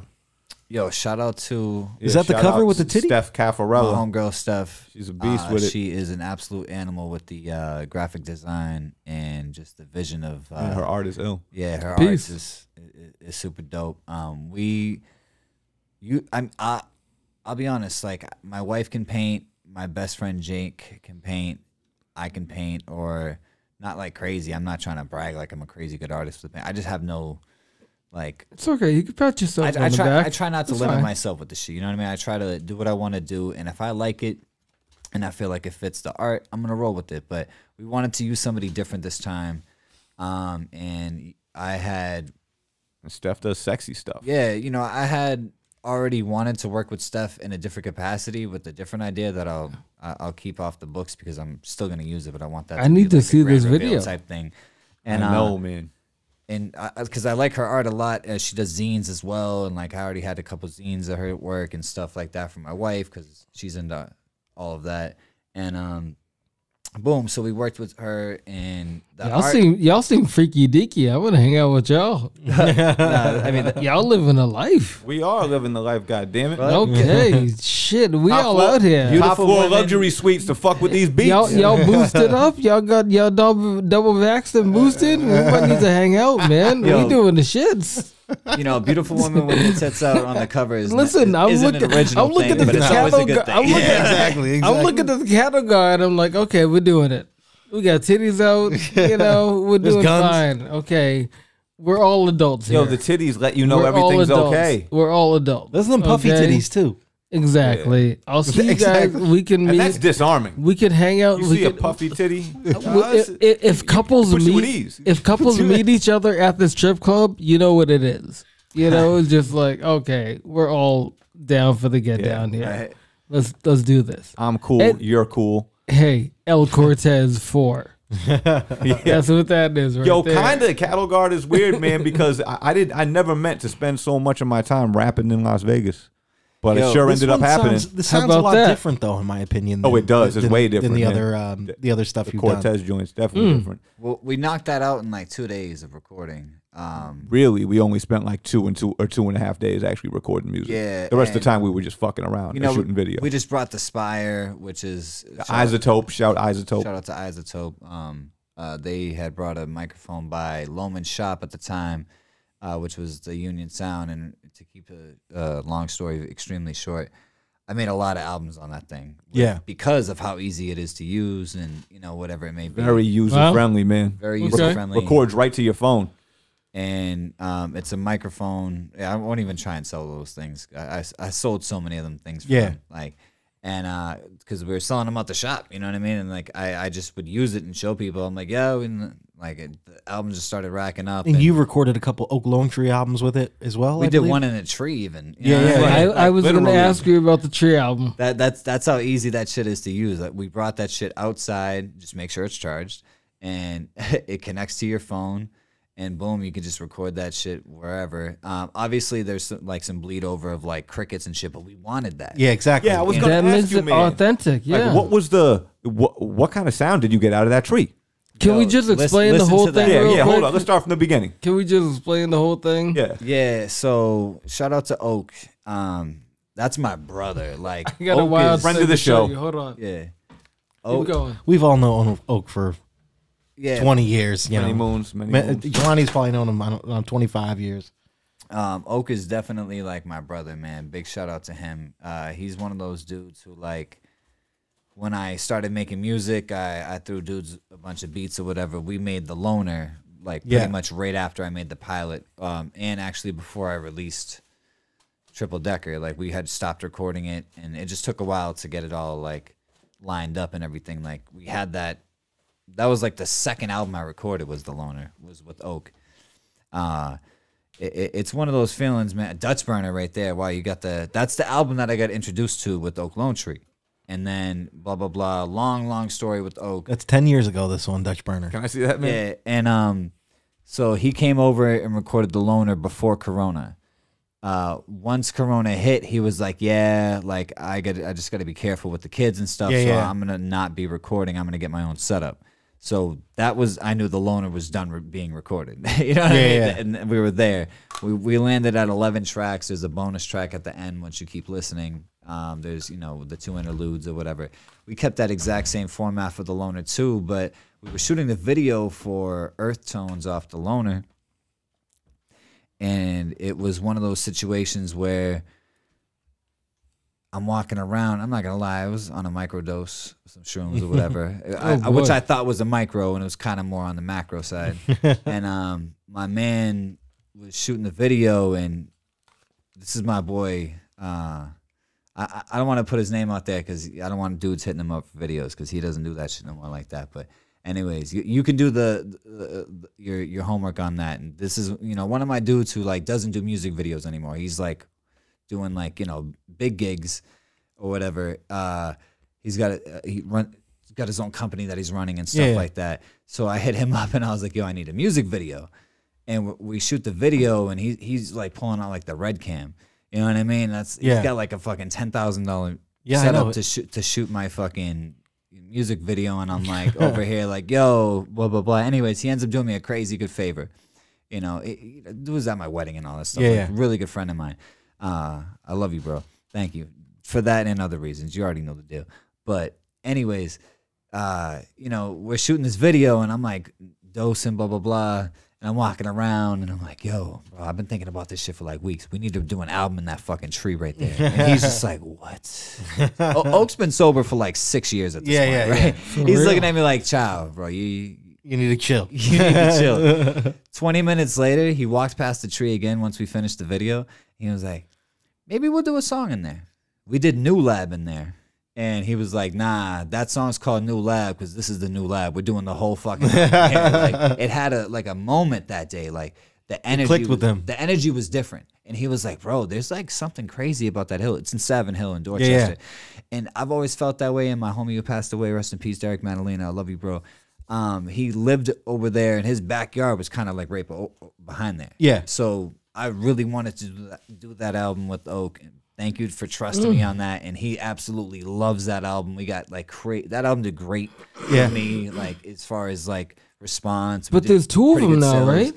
That's TL2. We had the Loner that was recorded at my crib. That's TL2. We got TL3 in the already recorded. How long in between the first one to the second one? A year. But they were recorded like in the same. Oh wait, no. TL2 was recorded. I was gonna get all nerdy and I was gonna be like, is it like because the season's changing, you have to wait till the acoustics are right? You know what I mean? No, that's funny you say that. We actually did some all across the board. Like usually with us, we meet up once a week and we do like a song or two or like whatever it may be. Some weeks we just work on like getting stuff ready to get dropped or whatever. But me and Oak meet up every single week. It's been for like 2 years now. And it's the point where like we were just recording and sometimes it would be a TL2 joint. Sometimes it'd be something else. He started recording other albums, one and done. He would record. Oh, so you guys have been consistently working together throughout the whole... Me and him got like just different projects. Really good chemistry when it comes to recording. Like we just understand each other. Like, and boom, just getting shit knocked out and like we'll hang out for like 2 hours and then like record like fucking 3 songs in like an hour. You know what I mean? But to me, it's just because we understand each other. Like I know if that's not the take, and he knows that that's not the take, and he's not sitting there second guessing himself. He's very confident. He knows how to move, and he doesn't have that much time to be there. So you know what I mean? We just got. He's got a lot of stuff going on. Yeah, he's got 2 kids, all that shit. You know, shout out to Oak Lone Tree. That's my brother, man. But we got TL3 recorded. That was actually recorded before we even put out TL2. Is that back in the tree or is that? Nah, that was back at my crib. Okay. Is it just too hard to be getting out to Savin Hill and recording in the tree? Like, that's what I was going to ask. Well, here's the thing. We already kind of knew that I was going to start taking over mixing and mastering one day. And Lightfoot was the engineer on both the first 2 projects, and he's an absolute fucking How did he feel legend. about the Shout out sound to that my came brother. out of the tree? He loved that album. But how did he feel about the sound when you gave it to him, the actual raw vocals? He loved it. He was like, oh, this shit got an ill sound to it? He said this is something special. And like, honestly, that's my brother right there. And I think I kind of overwhelmed him with how many like albums I sent to him to get mixed and mastered. Like literally like probably too many. Like, and that's kind of how I got put onto you too. Cause like Dart was doing some stuff at Union Sound with Lightfoot. And then that I saw that you were doing some stuff with Lightfoot. So also saw that Loman was doing stuff with Lightfoot. There's another dude I remember following too. I think it was like Ezra or something like that, who was kind of following you guys at the time. And I was like, I just got really into your music at that time. Oh, so, that's what's up. Yeah. So it was kind of like I don't know, just a random paths crossing. You know what I mean? Nah, shout out to him. And when I say like I sent him too many, that's a joke. Like obviously, like as an engineer, he's gonna want work. He's glad to take some work on and stuff like that. But I'm sure after a certain point, he forgot which album was which album with how much music I sent him. You know what I mean? And like this one really stood out to him, and that was the one that he kind of said more than he would say stuff's dope or whatever. But like he was like, yo, this is special. Y'all should do something with this. Like y'all should fucking whatever, talk to Isotope. And we never really got around to it. We just wanted to put it out. We should have. We totally should have. I feel like I know you could have got some ill promo from them, man. They come shoot a little video or whatever and talk about the process, right? Because you can't do that with just any setup. Yeah, only Aspire. Yeah, you could have been in like a documentary or commercial or something. Yeah, like we shot a video for it, New Lab. Yeah. And we did that, and we recreated the day how that happened. And it doesn't come off as much, and sometimes we're a little vague in the descriptions. We kind of just put the credits and keep it rolling or whatever. But Yeah, we should have probably explained that one a little bit more, just because it was a Sometimes special time. you're a little Vega. Yeah. Hey, Vega. Yeah. Well, let's play some more music from these gentlemen. Let's promote the, You know what? business. Birdman, I have one song in particular that makes me think of you and Vega. It's called Elliot Offen. And I want to play this for y'all because I know Wait a minute. you guys Wait a know minute. who Elliot Offen is. Yeah, we might be the only people that know who. You might be the only ones, and we got samples from the man himself in the song. So. But I have a couple questions that I want to get to after this song. All right, sounds good, man. All right. All right, let's get into this real quick. Peep Steez.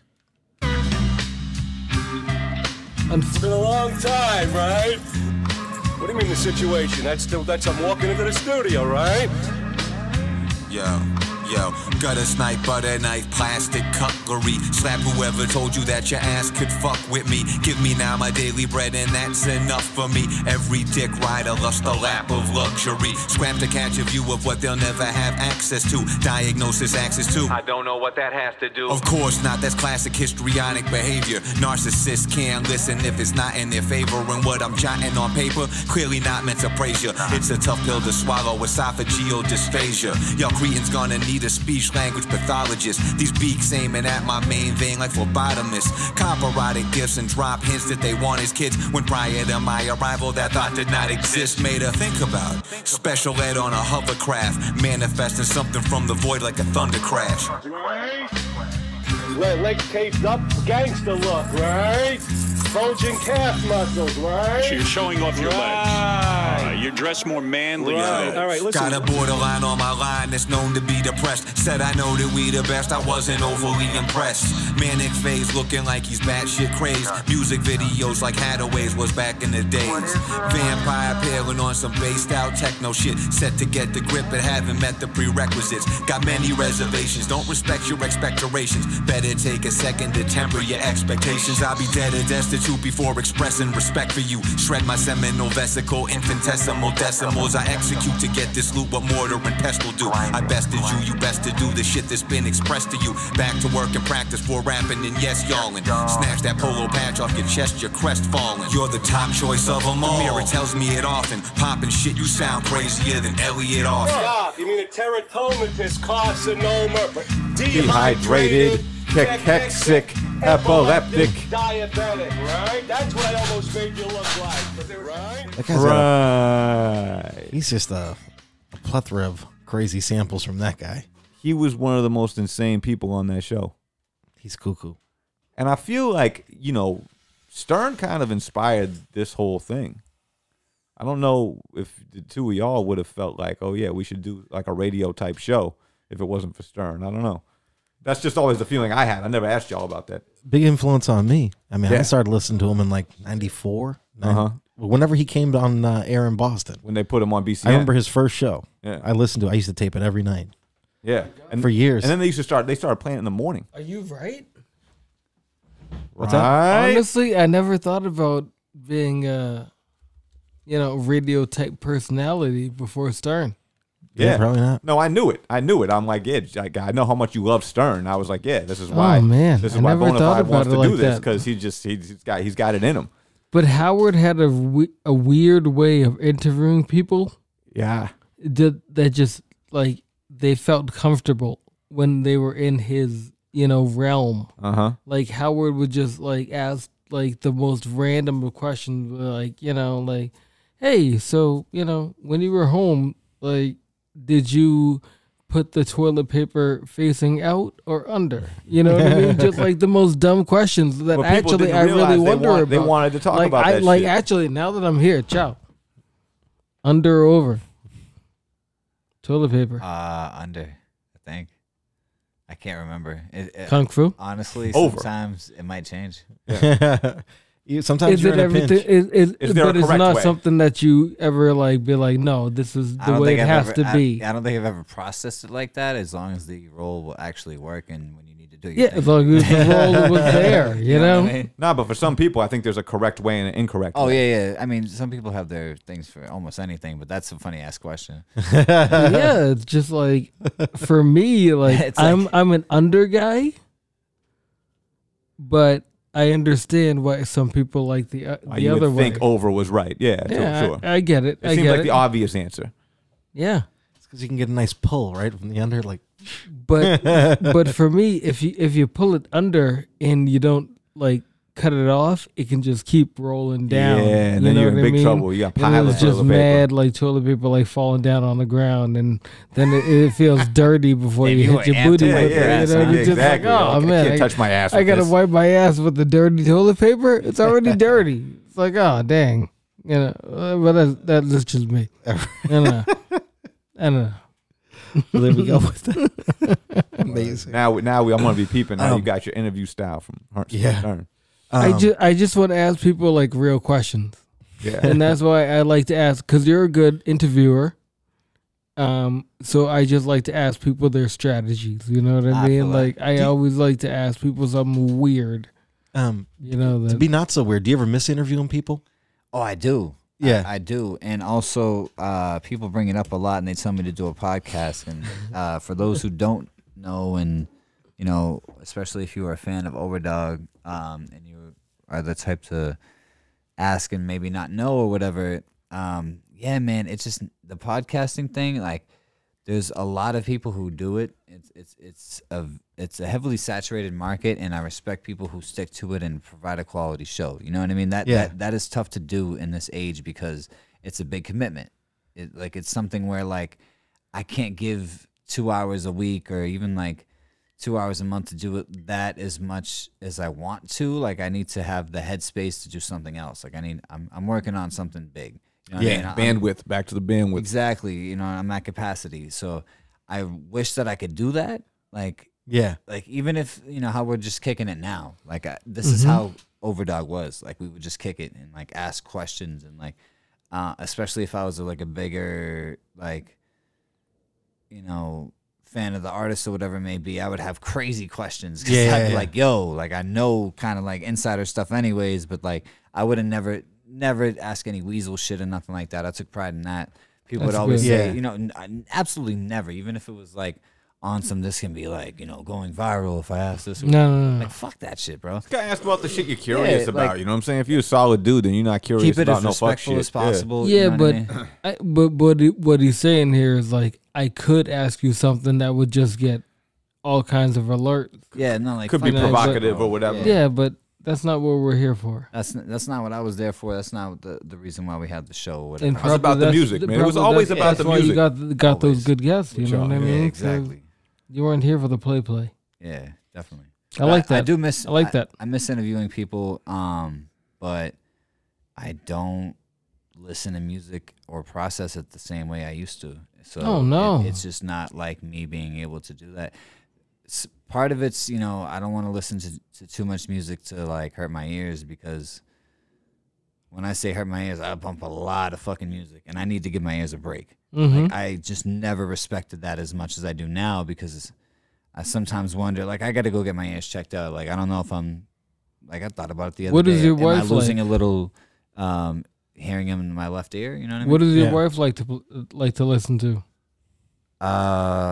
She's got her own shit like that, but she loves what I listen to. Like, oh, okay. She's like, on that same hip hop tip. That also, like, I listen to, you know, partly by design, partly not, a lot of my own shit, because I'll either be mixing and mastering it, or like, I love my shit. You know what I mean? If you don't love your shit, you're doing it wrong.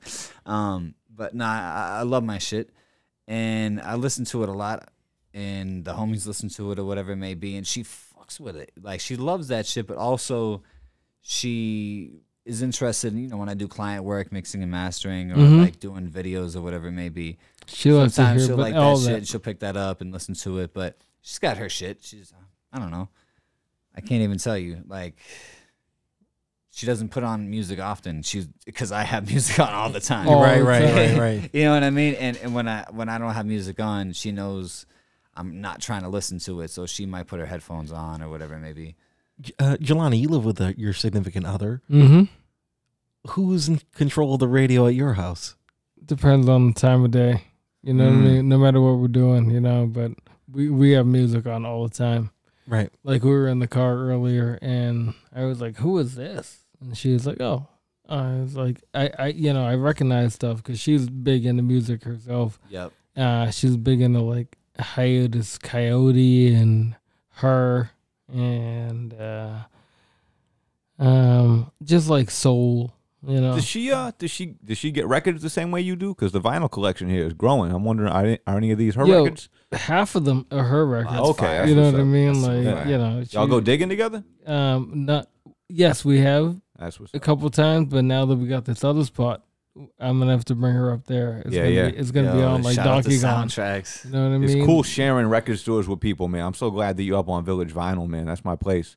Shout out Gage, man. He hooked me up with some sick tapes today. Yeah, Village Vinyl was dope as fuck, and also it's just dope, like going to different places. And I'm sorry to talk shit about some of the places around here, but like when the records are actually clean, you know what I mean? No like, doubt. Everything is good when you bring them home, and everything is like, oh, I don't know. Sometimes you got to check, man. Rubbish. Dudes be selling some moldy shit. They do you dirty, but no, I love it.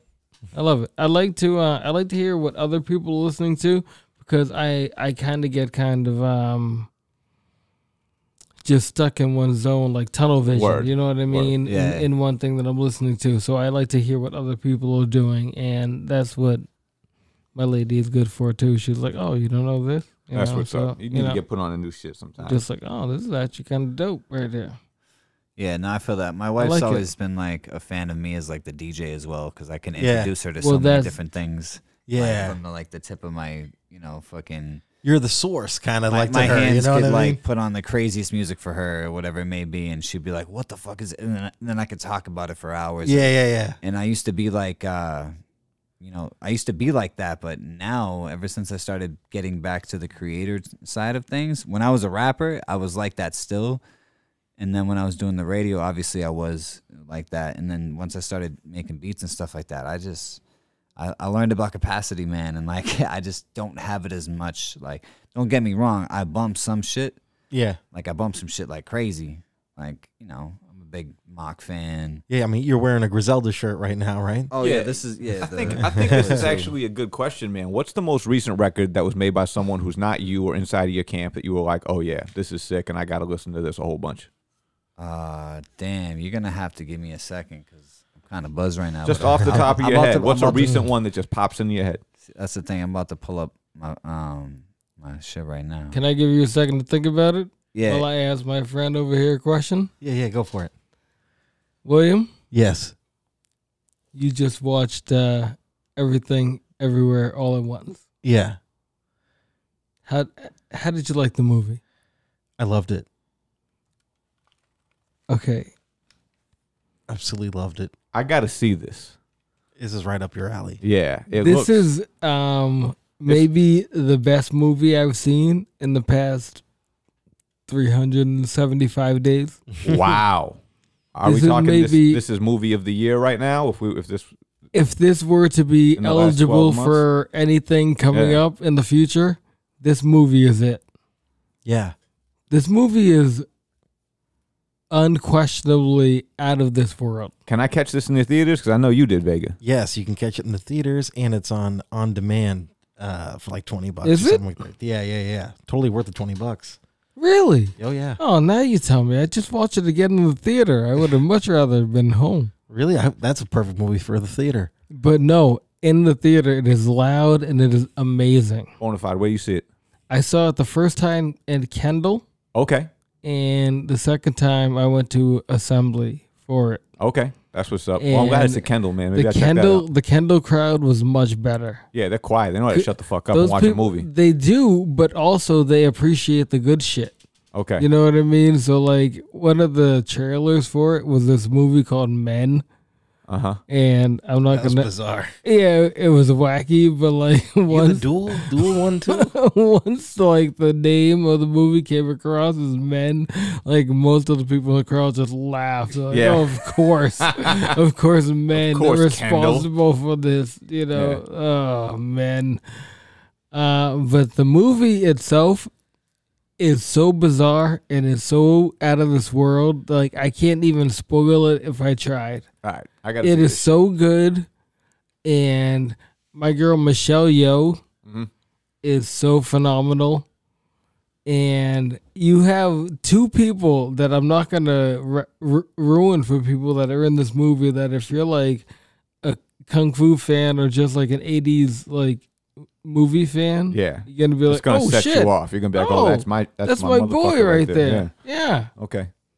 I didn't want to say anything before you saw it, Vega, but I was like, oh, he'll definitely see it as soon as the movie starts. It was so good. That's him. But I recommend it to everybody. Movie of the year. All right. I'm checking it out. Everything, everywhere. All at once. All at once. All right. Sick. So What'd you come up with, Chow? I'll be real with you. I don't really have anything to say. Like, what was the question again? And like the question was asked about an album, but like, is it something like wowed me, or is it? No, yeah, just something that caught your ear, and you were like, you know what? I actually do have the bandwidth. I am gonna listen to this album a bunch. I mean, honestly, it's like I process music in such a weird way. Like, I don't listen to like whatever just dropped. I might listen to your old shit. Like, if you just drop some shit, I might listen to your older shit. Just to be like, oh, I missed out on that. Let me catch up on that. Your shit's gonna be around. If it's gonna make enough noise, I'm gonna have to already hear it anyways. So I'm not gonna be able to avoid that. Let me get back the shit that I wanted to give a try to anyways. So like, I'll do weird shit like that. Just because that's how I process shit. Like, I'm like, damn, like I was at capacity, but I did want to check this out. Now, if it's something new or whatever, I will check it out if it just happens to cross my path. But and do you think that you don't listen to it because you don't want it to influence the way you make new music? Oh, partly that, and also like I'm just tired of like listening to shit after a certain point. Like, I hit a capacity with ear, whatever it may be, like after it's not pleasing to the ear anymore. You've been listening to music all damn week. You got ear fatigue, you know what I mean, or whatever it may be. And ear fatigue, I never really got that until I started listening to music for samples. No, that should make you tired for real. You'd be exhausted. Yeah, because I was actually I'm like extensively listening to the music and not just doing it like with the rest of my day. But I do dig sometimes just walking around. I might have fucking music playing or whatever, and I'll sample the joint if I like it, or I got technology, with tech you can do anything now, but I don't really do that as much. I listen to the music that, like, I might listen to some Doom or whatever it may be. I'm a big Bronson fan, Rock Marciano, like, and I hate to say like the names that everybody else says, but these are very influential people, right? And they're very good too. That's the thing, but for a good reason. And those are the people that like I tend to go back to their albums a lot more than things, because they have a healthy catalog. You know what I mean? It's a lot for me to like go back and listen to everybody's shit. So I haven't even heard all of Bronson's catalog, and I've heard like 80% of it. You can't even get a lot of it either. It's a lot of it's not streaming either. Exactly. Like I was introduced to him with like the program and stuff like that, and like all of that early shit that's not on streaming, and I know all that shit, but I haven't even heard like the newer shit. I haven't even heard like Only for Dolphins all the way through, and I love some of those songs on there. I also have a bit of ADHD. Not a bit. I have whatever they consider extreme back in high school. I'm gonna raise my hand and say I have not heard the whole thing. Also, you know what I mean? I'm honestly, sorry. I used to get halfway through albums, and it's like not malicious because I love action. Yeah, I love the shit, bro. It's not malicious. Just that there's so much. There's so much that is happening. That's right. And I just haven't had a chance to listen to it all the way through. Yo, listen, this album we just put out, shit is 20 minutes long. So short, so sweet. For a reason. Wait a minute. Because dudes don't have the capacity. I want everyone to hear this whole album. Yeah. 20 minutes? 20 minutes. 9 songs, 20 minutes. Dude, I was done with it before I got to the second toll in New Hampshire. And I played it again. And then I told you I played the Elegant Elliot Offen song 5 times. Yeah. I fucking loved it. Because it goes. But actually, there was quite a few songs that I played. I played it through twice, but then there were songs that I went back to multiple times. That's what's up. Good, man. That's a good sign. That's a good sign. You sound, like I said, you sounded great on it. Like, thanks, I think brother. might be your magnum opus so far. This might be your number one album of 2022. It might be. This might be your number one album. Might be my favorite album of 2022. Shit. Yeah, shout out to D Phrase for mixing this. Yeah, he did a great job on that, man. Shout out D Phrase. That's my guy. I'm doing an album with him too, man. I'm doing an EP with him. So get ready, people. Hell yeah. I can't wait. Got going on? Oh, yeah. I got like... What's going on in the future? I got a lot going on right now. Who Done It is with the Dunners, the full length album, right? And Loman, and that's the first time I have an album. That Oak and Dees? Oak and Dees. Co-produced with our guy Loman. So it's 1/3 Dunners. It's 1/3 Loman produced, 1/3 Chow produced, 1/3 co-produced me and Loman. So we kind of like wanted to mix it up and do some other shit. I kind of came to Loman and was like, "Yo, we should do this project," and he was like, "All right." I kind of got like a lot of other things going on, and I was like, "You at capacity?" And he already knows. Like I used to talk like that, and he'd be like, "Yeah, I'm kind of at capacity, bro, but I got some beats off him." You know what I mean? Okay. Yeah. And he ended up being able to come around to some of the sessions, but it wasn't as much as like me, you know, kind of piloting the ship and being like, "Yo, this is what we're gonna do," or not the ship, the fucking the plane or whatever, or captain in the ship, whatever. Kind of drunk. We got you. Hey. But you know, with Whodunit, like that's the lane we're in.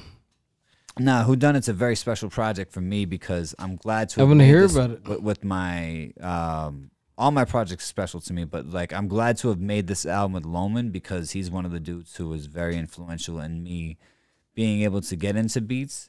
Because not because I just, you know, like even with the shit, like he didn't even show me that much shit, but like me being around people who were like crazy good with it, and they were like, "Yo, I like the early shit," and I'm like, "Oh, word."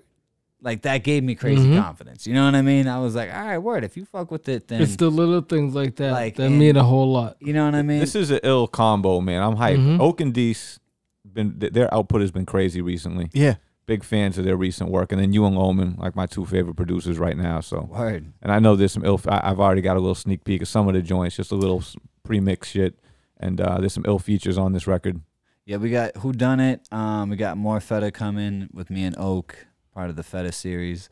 We got the Magno Part 2 coming soon.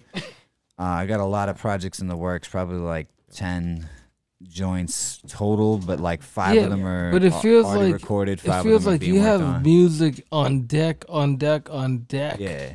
Oh, actually, no, I got more. I got like 8 recorded, and then I got like 5 in the works.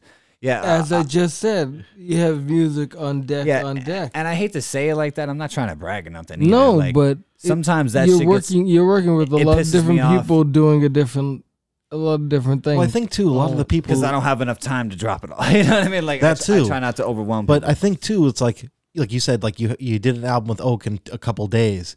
You're working with guys all the time. You get to know them. You get to know how they record. You get to know the ins and outs of each other. You guys are friends as well.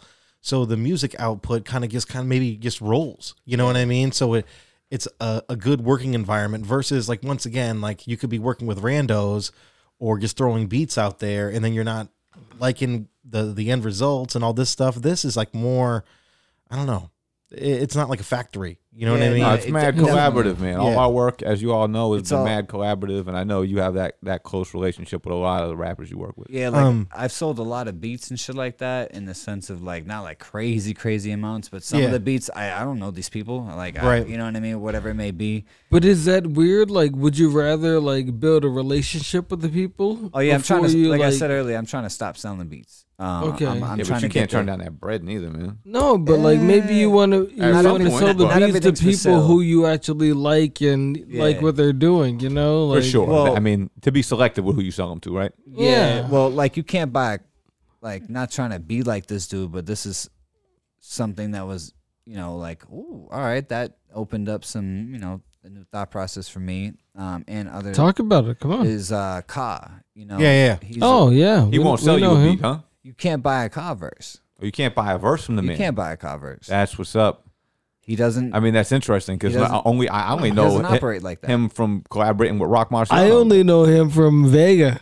There you go. Vega's been talking about Ka for 20 years. Ka's the man. Yeah, Vega put me on too, Vega has been talking about Ka since I've known Vega to be wanted to do a podcast. Days with Yen Lo. Yeah, come on, man. Yeah, that's a good Vega's one too. been talking about Ka for as long as days have been cold. You can't buy a Ka verse, and that spoke to me because it, you know, like I said, sometimes I've sold beats and I might not necessarily like the record when it's done or like whatever it may be, and it's kind of not up to me at that point anymore. And I could, not give clearance. But I'm not gonna do that. This person put their money down or whatever it may be. I gotta stop being so like that. You know what I mean? I just gotta be like, yo, this is the music I want to make. 'Cause definitely, most of the music I've put out is the music I want to make. But some of the shit is just like. Just how it happens naturally. Yeah. You know what I mean? Like, I have so many things going on. Some things kind of slip through, or I've made some music with people I don't necessarily know. I don't regret anything. Yeah. Nothing like that. But it's not necessarily how I would have lined everything up. It's just how it happened to drop. And that's a lot of music. Not saying all of my music is like that. A lot of music I made has been like how you're saying. And like 90% of the music I make is in person. Yeah. 95 even. Maybe even like 96% of the music I make is in person with that, with the artist. But some of the shit might be sold beats or whatever, or I might have sent some stuff out. Maybe like, I don't know, maybe not very many artists at all have I sent beats out to. That's one thing for sure. It's tough for that to happen because I don't want somebody to take a beat and sit on it for fucking like 10 years. Yeah. And then like somebody else gets the beat and then they get mad at that shit. Thank you, bro. Appreciate you.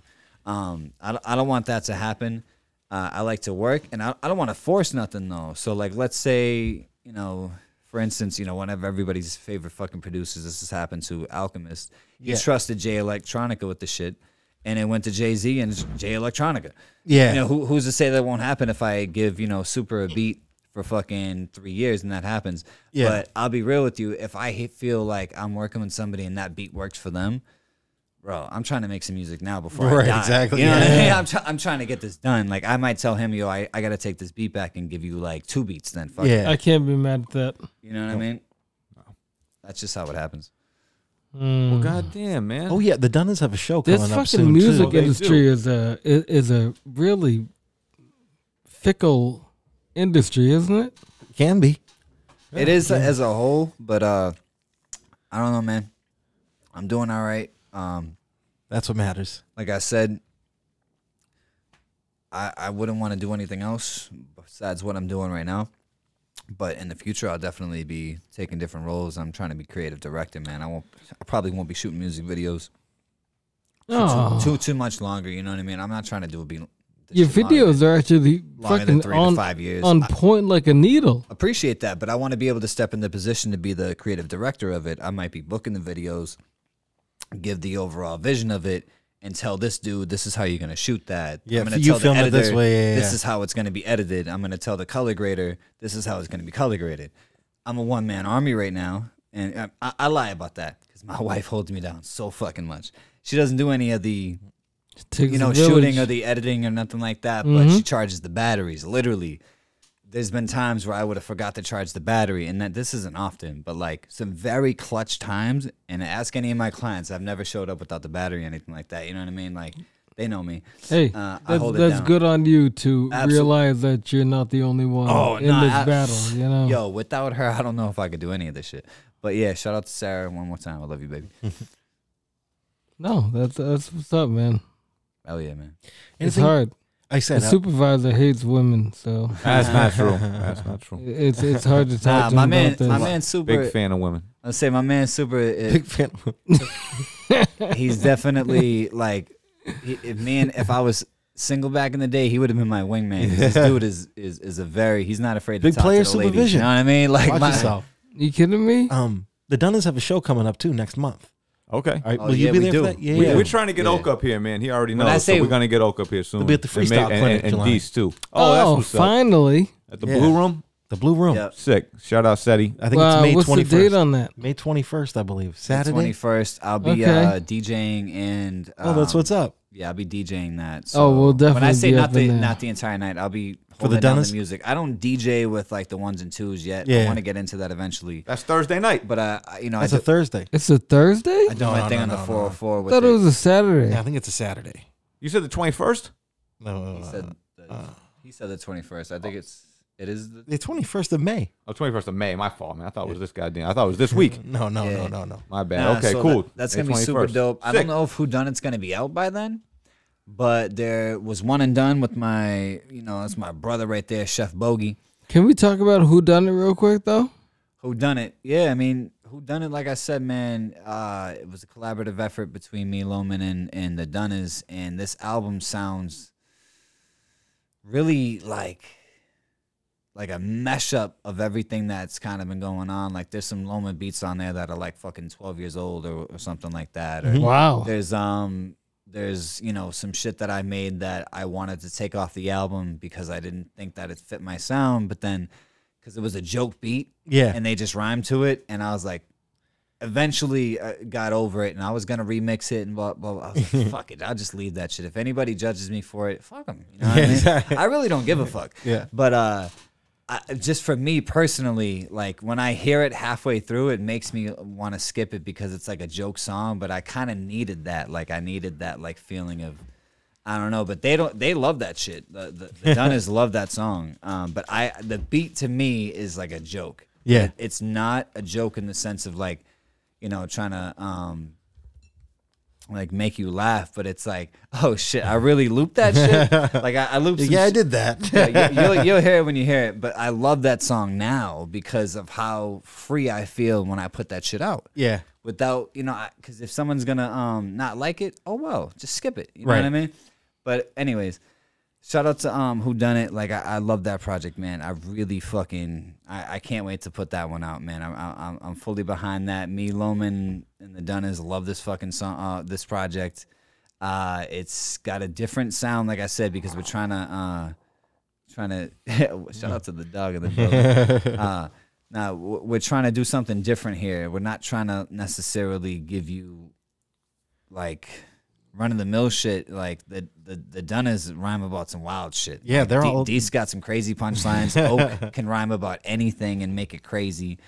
You know what I mean? We had fun experimenting, and some of my beats on there are wild. Like I go from like crazy hard shit to like sampling some anime that necessarily you wouldn't know. Like what the fuck? Like what is this? It almost sounds like it belongs in like Edward Scissorhands. You know what I mean? Yeah. That's what's up. And you guys got the album coming out Tuesday. Yep. We got Cattle Guard dropping on Tuesday between me and the Supervisor. It's the second time that we've Can't collabed. wait for that one. You know, we had Methadone Miles. That one right there was very special. That we could have a whole podcast about that entire fucking album. We have, I think. We actually have. Yeah. We talked a lot about that when it came out. Thank you guys. But you know, just to recap, we raised a couple $1,000s for some awesome charities down there.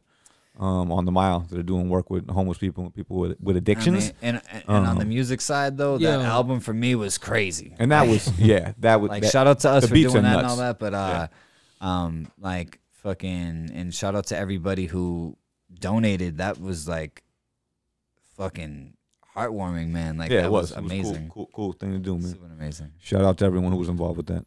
Get Cattle Guard Tuesday. Yep. Chairman Chow, thank you for coming. Yep. Appreciate you, bro. It was really awesome. Really happy to see you here. I hope you will come back. Oh yeah, let me know. Jelani, I hope you come back as well. I will be here next Sunday. Amazing to have you as well. Thank you for coming through, Savio. I feel like we can do this every week. Yeah. You can bring your friends. That's I'll how bring my comfortable it friends. feels. Yeah, exactly. Great. Check us out, cryptonline.com, HipHopHeads Podcast, hiphopheads.org. I'm Vega Chosen everywhere. You can be bona fide. You can send them an email. The Supervisor wins, Supervisor Unlimited. Supervision Unlimited on the gram, Supervisor_HLB on the twits. Where can you get the album? You can get it on the cryptonline.com. We'll post that day up so you can buy it there. It's on Bandcamp. Do all your business through the cryptonline.com. Is it streaming? I know sometimes you guys are kind of. It's going to stream. It's everywhere at the stroke of midnight. At the stroke of midnight on the 19th, guys. Amazing. Check it out. I can't wait to hear it again. Jack it out? Check it out. I'll be listening. Check it out. I'll give you guys your eighth of a penny on Spotify. Appreciate that. I'll hook y'all up. I'm going to buy it. You guys should put it on Tidal so you can get more. Nah, it'll be on Tidal. Thank you for your buck. Yeah. It'll be on that. It'll be on Tidal. But awesome. I'll pay for it. My guy. Appreciate that. Hey, yo, I'll save you a I tape. like to support my my artists. I mean, follow me at Chairman_Chow_ on Twitter, Instagram, all that stuff. Chairman Chow, we're gonna have all kinds of conversations. Oh hell yeah! I want to pick your brain about a lot of stuff. ChairmanChow.bandcamp.com. Go buy some music. Support me and the homies and all that stuff doing our thing. Chow Films at Chow _Chow. Wow. At Chow _films_. Follow that. Book me for whatever visual needs you need. As long as you are serious and you are a professional, I am with that. Let me know. So he'll do porn, is what you're saying. Serious inquiries only. Sound like it's gonna be. If you met police Supervisor story. 10 years ago, he would have shot a porn music video.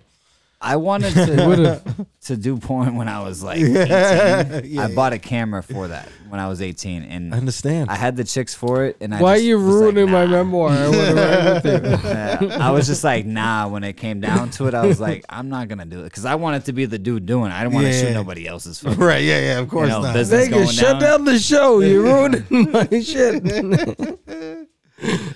Chow, thanks again for being coming here. Oh, through. yeah. You're a good man. All day, bro. Appreciate you. CryptOnline.com. Peace out, Check guys. it. Kung Fu. Peace. Love you. Love you too, man. Love you.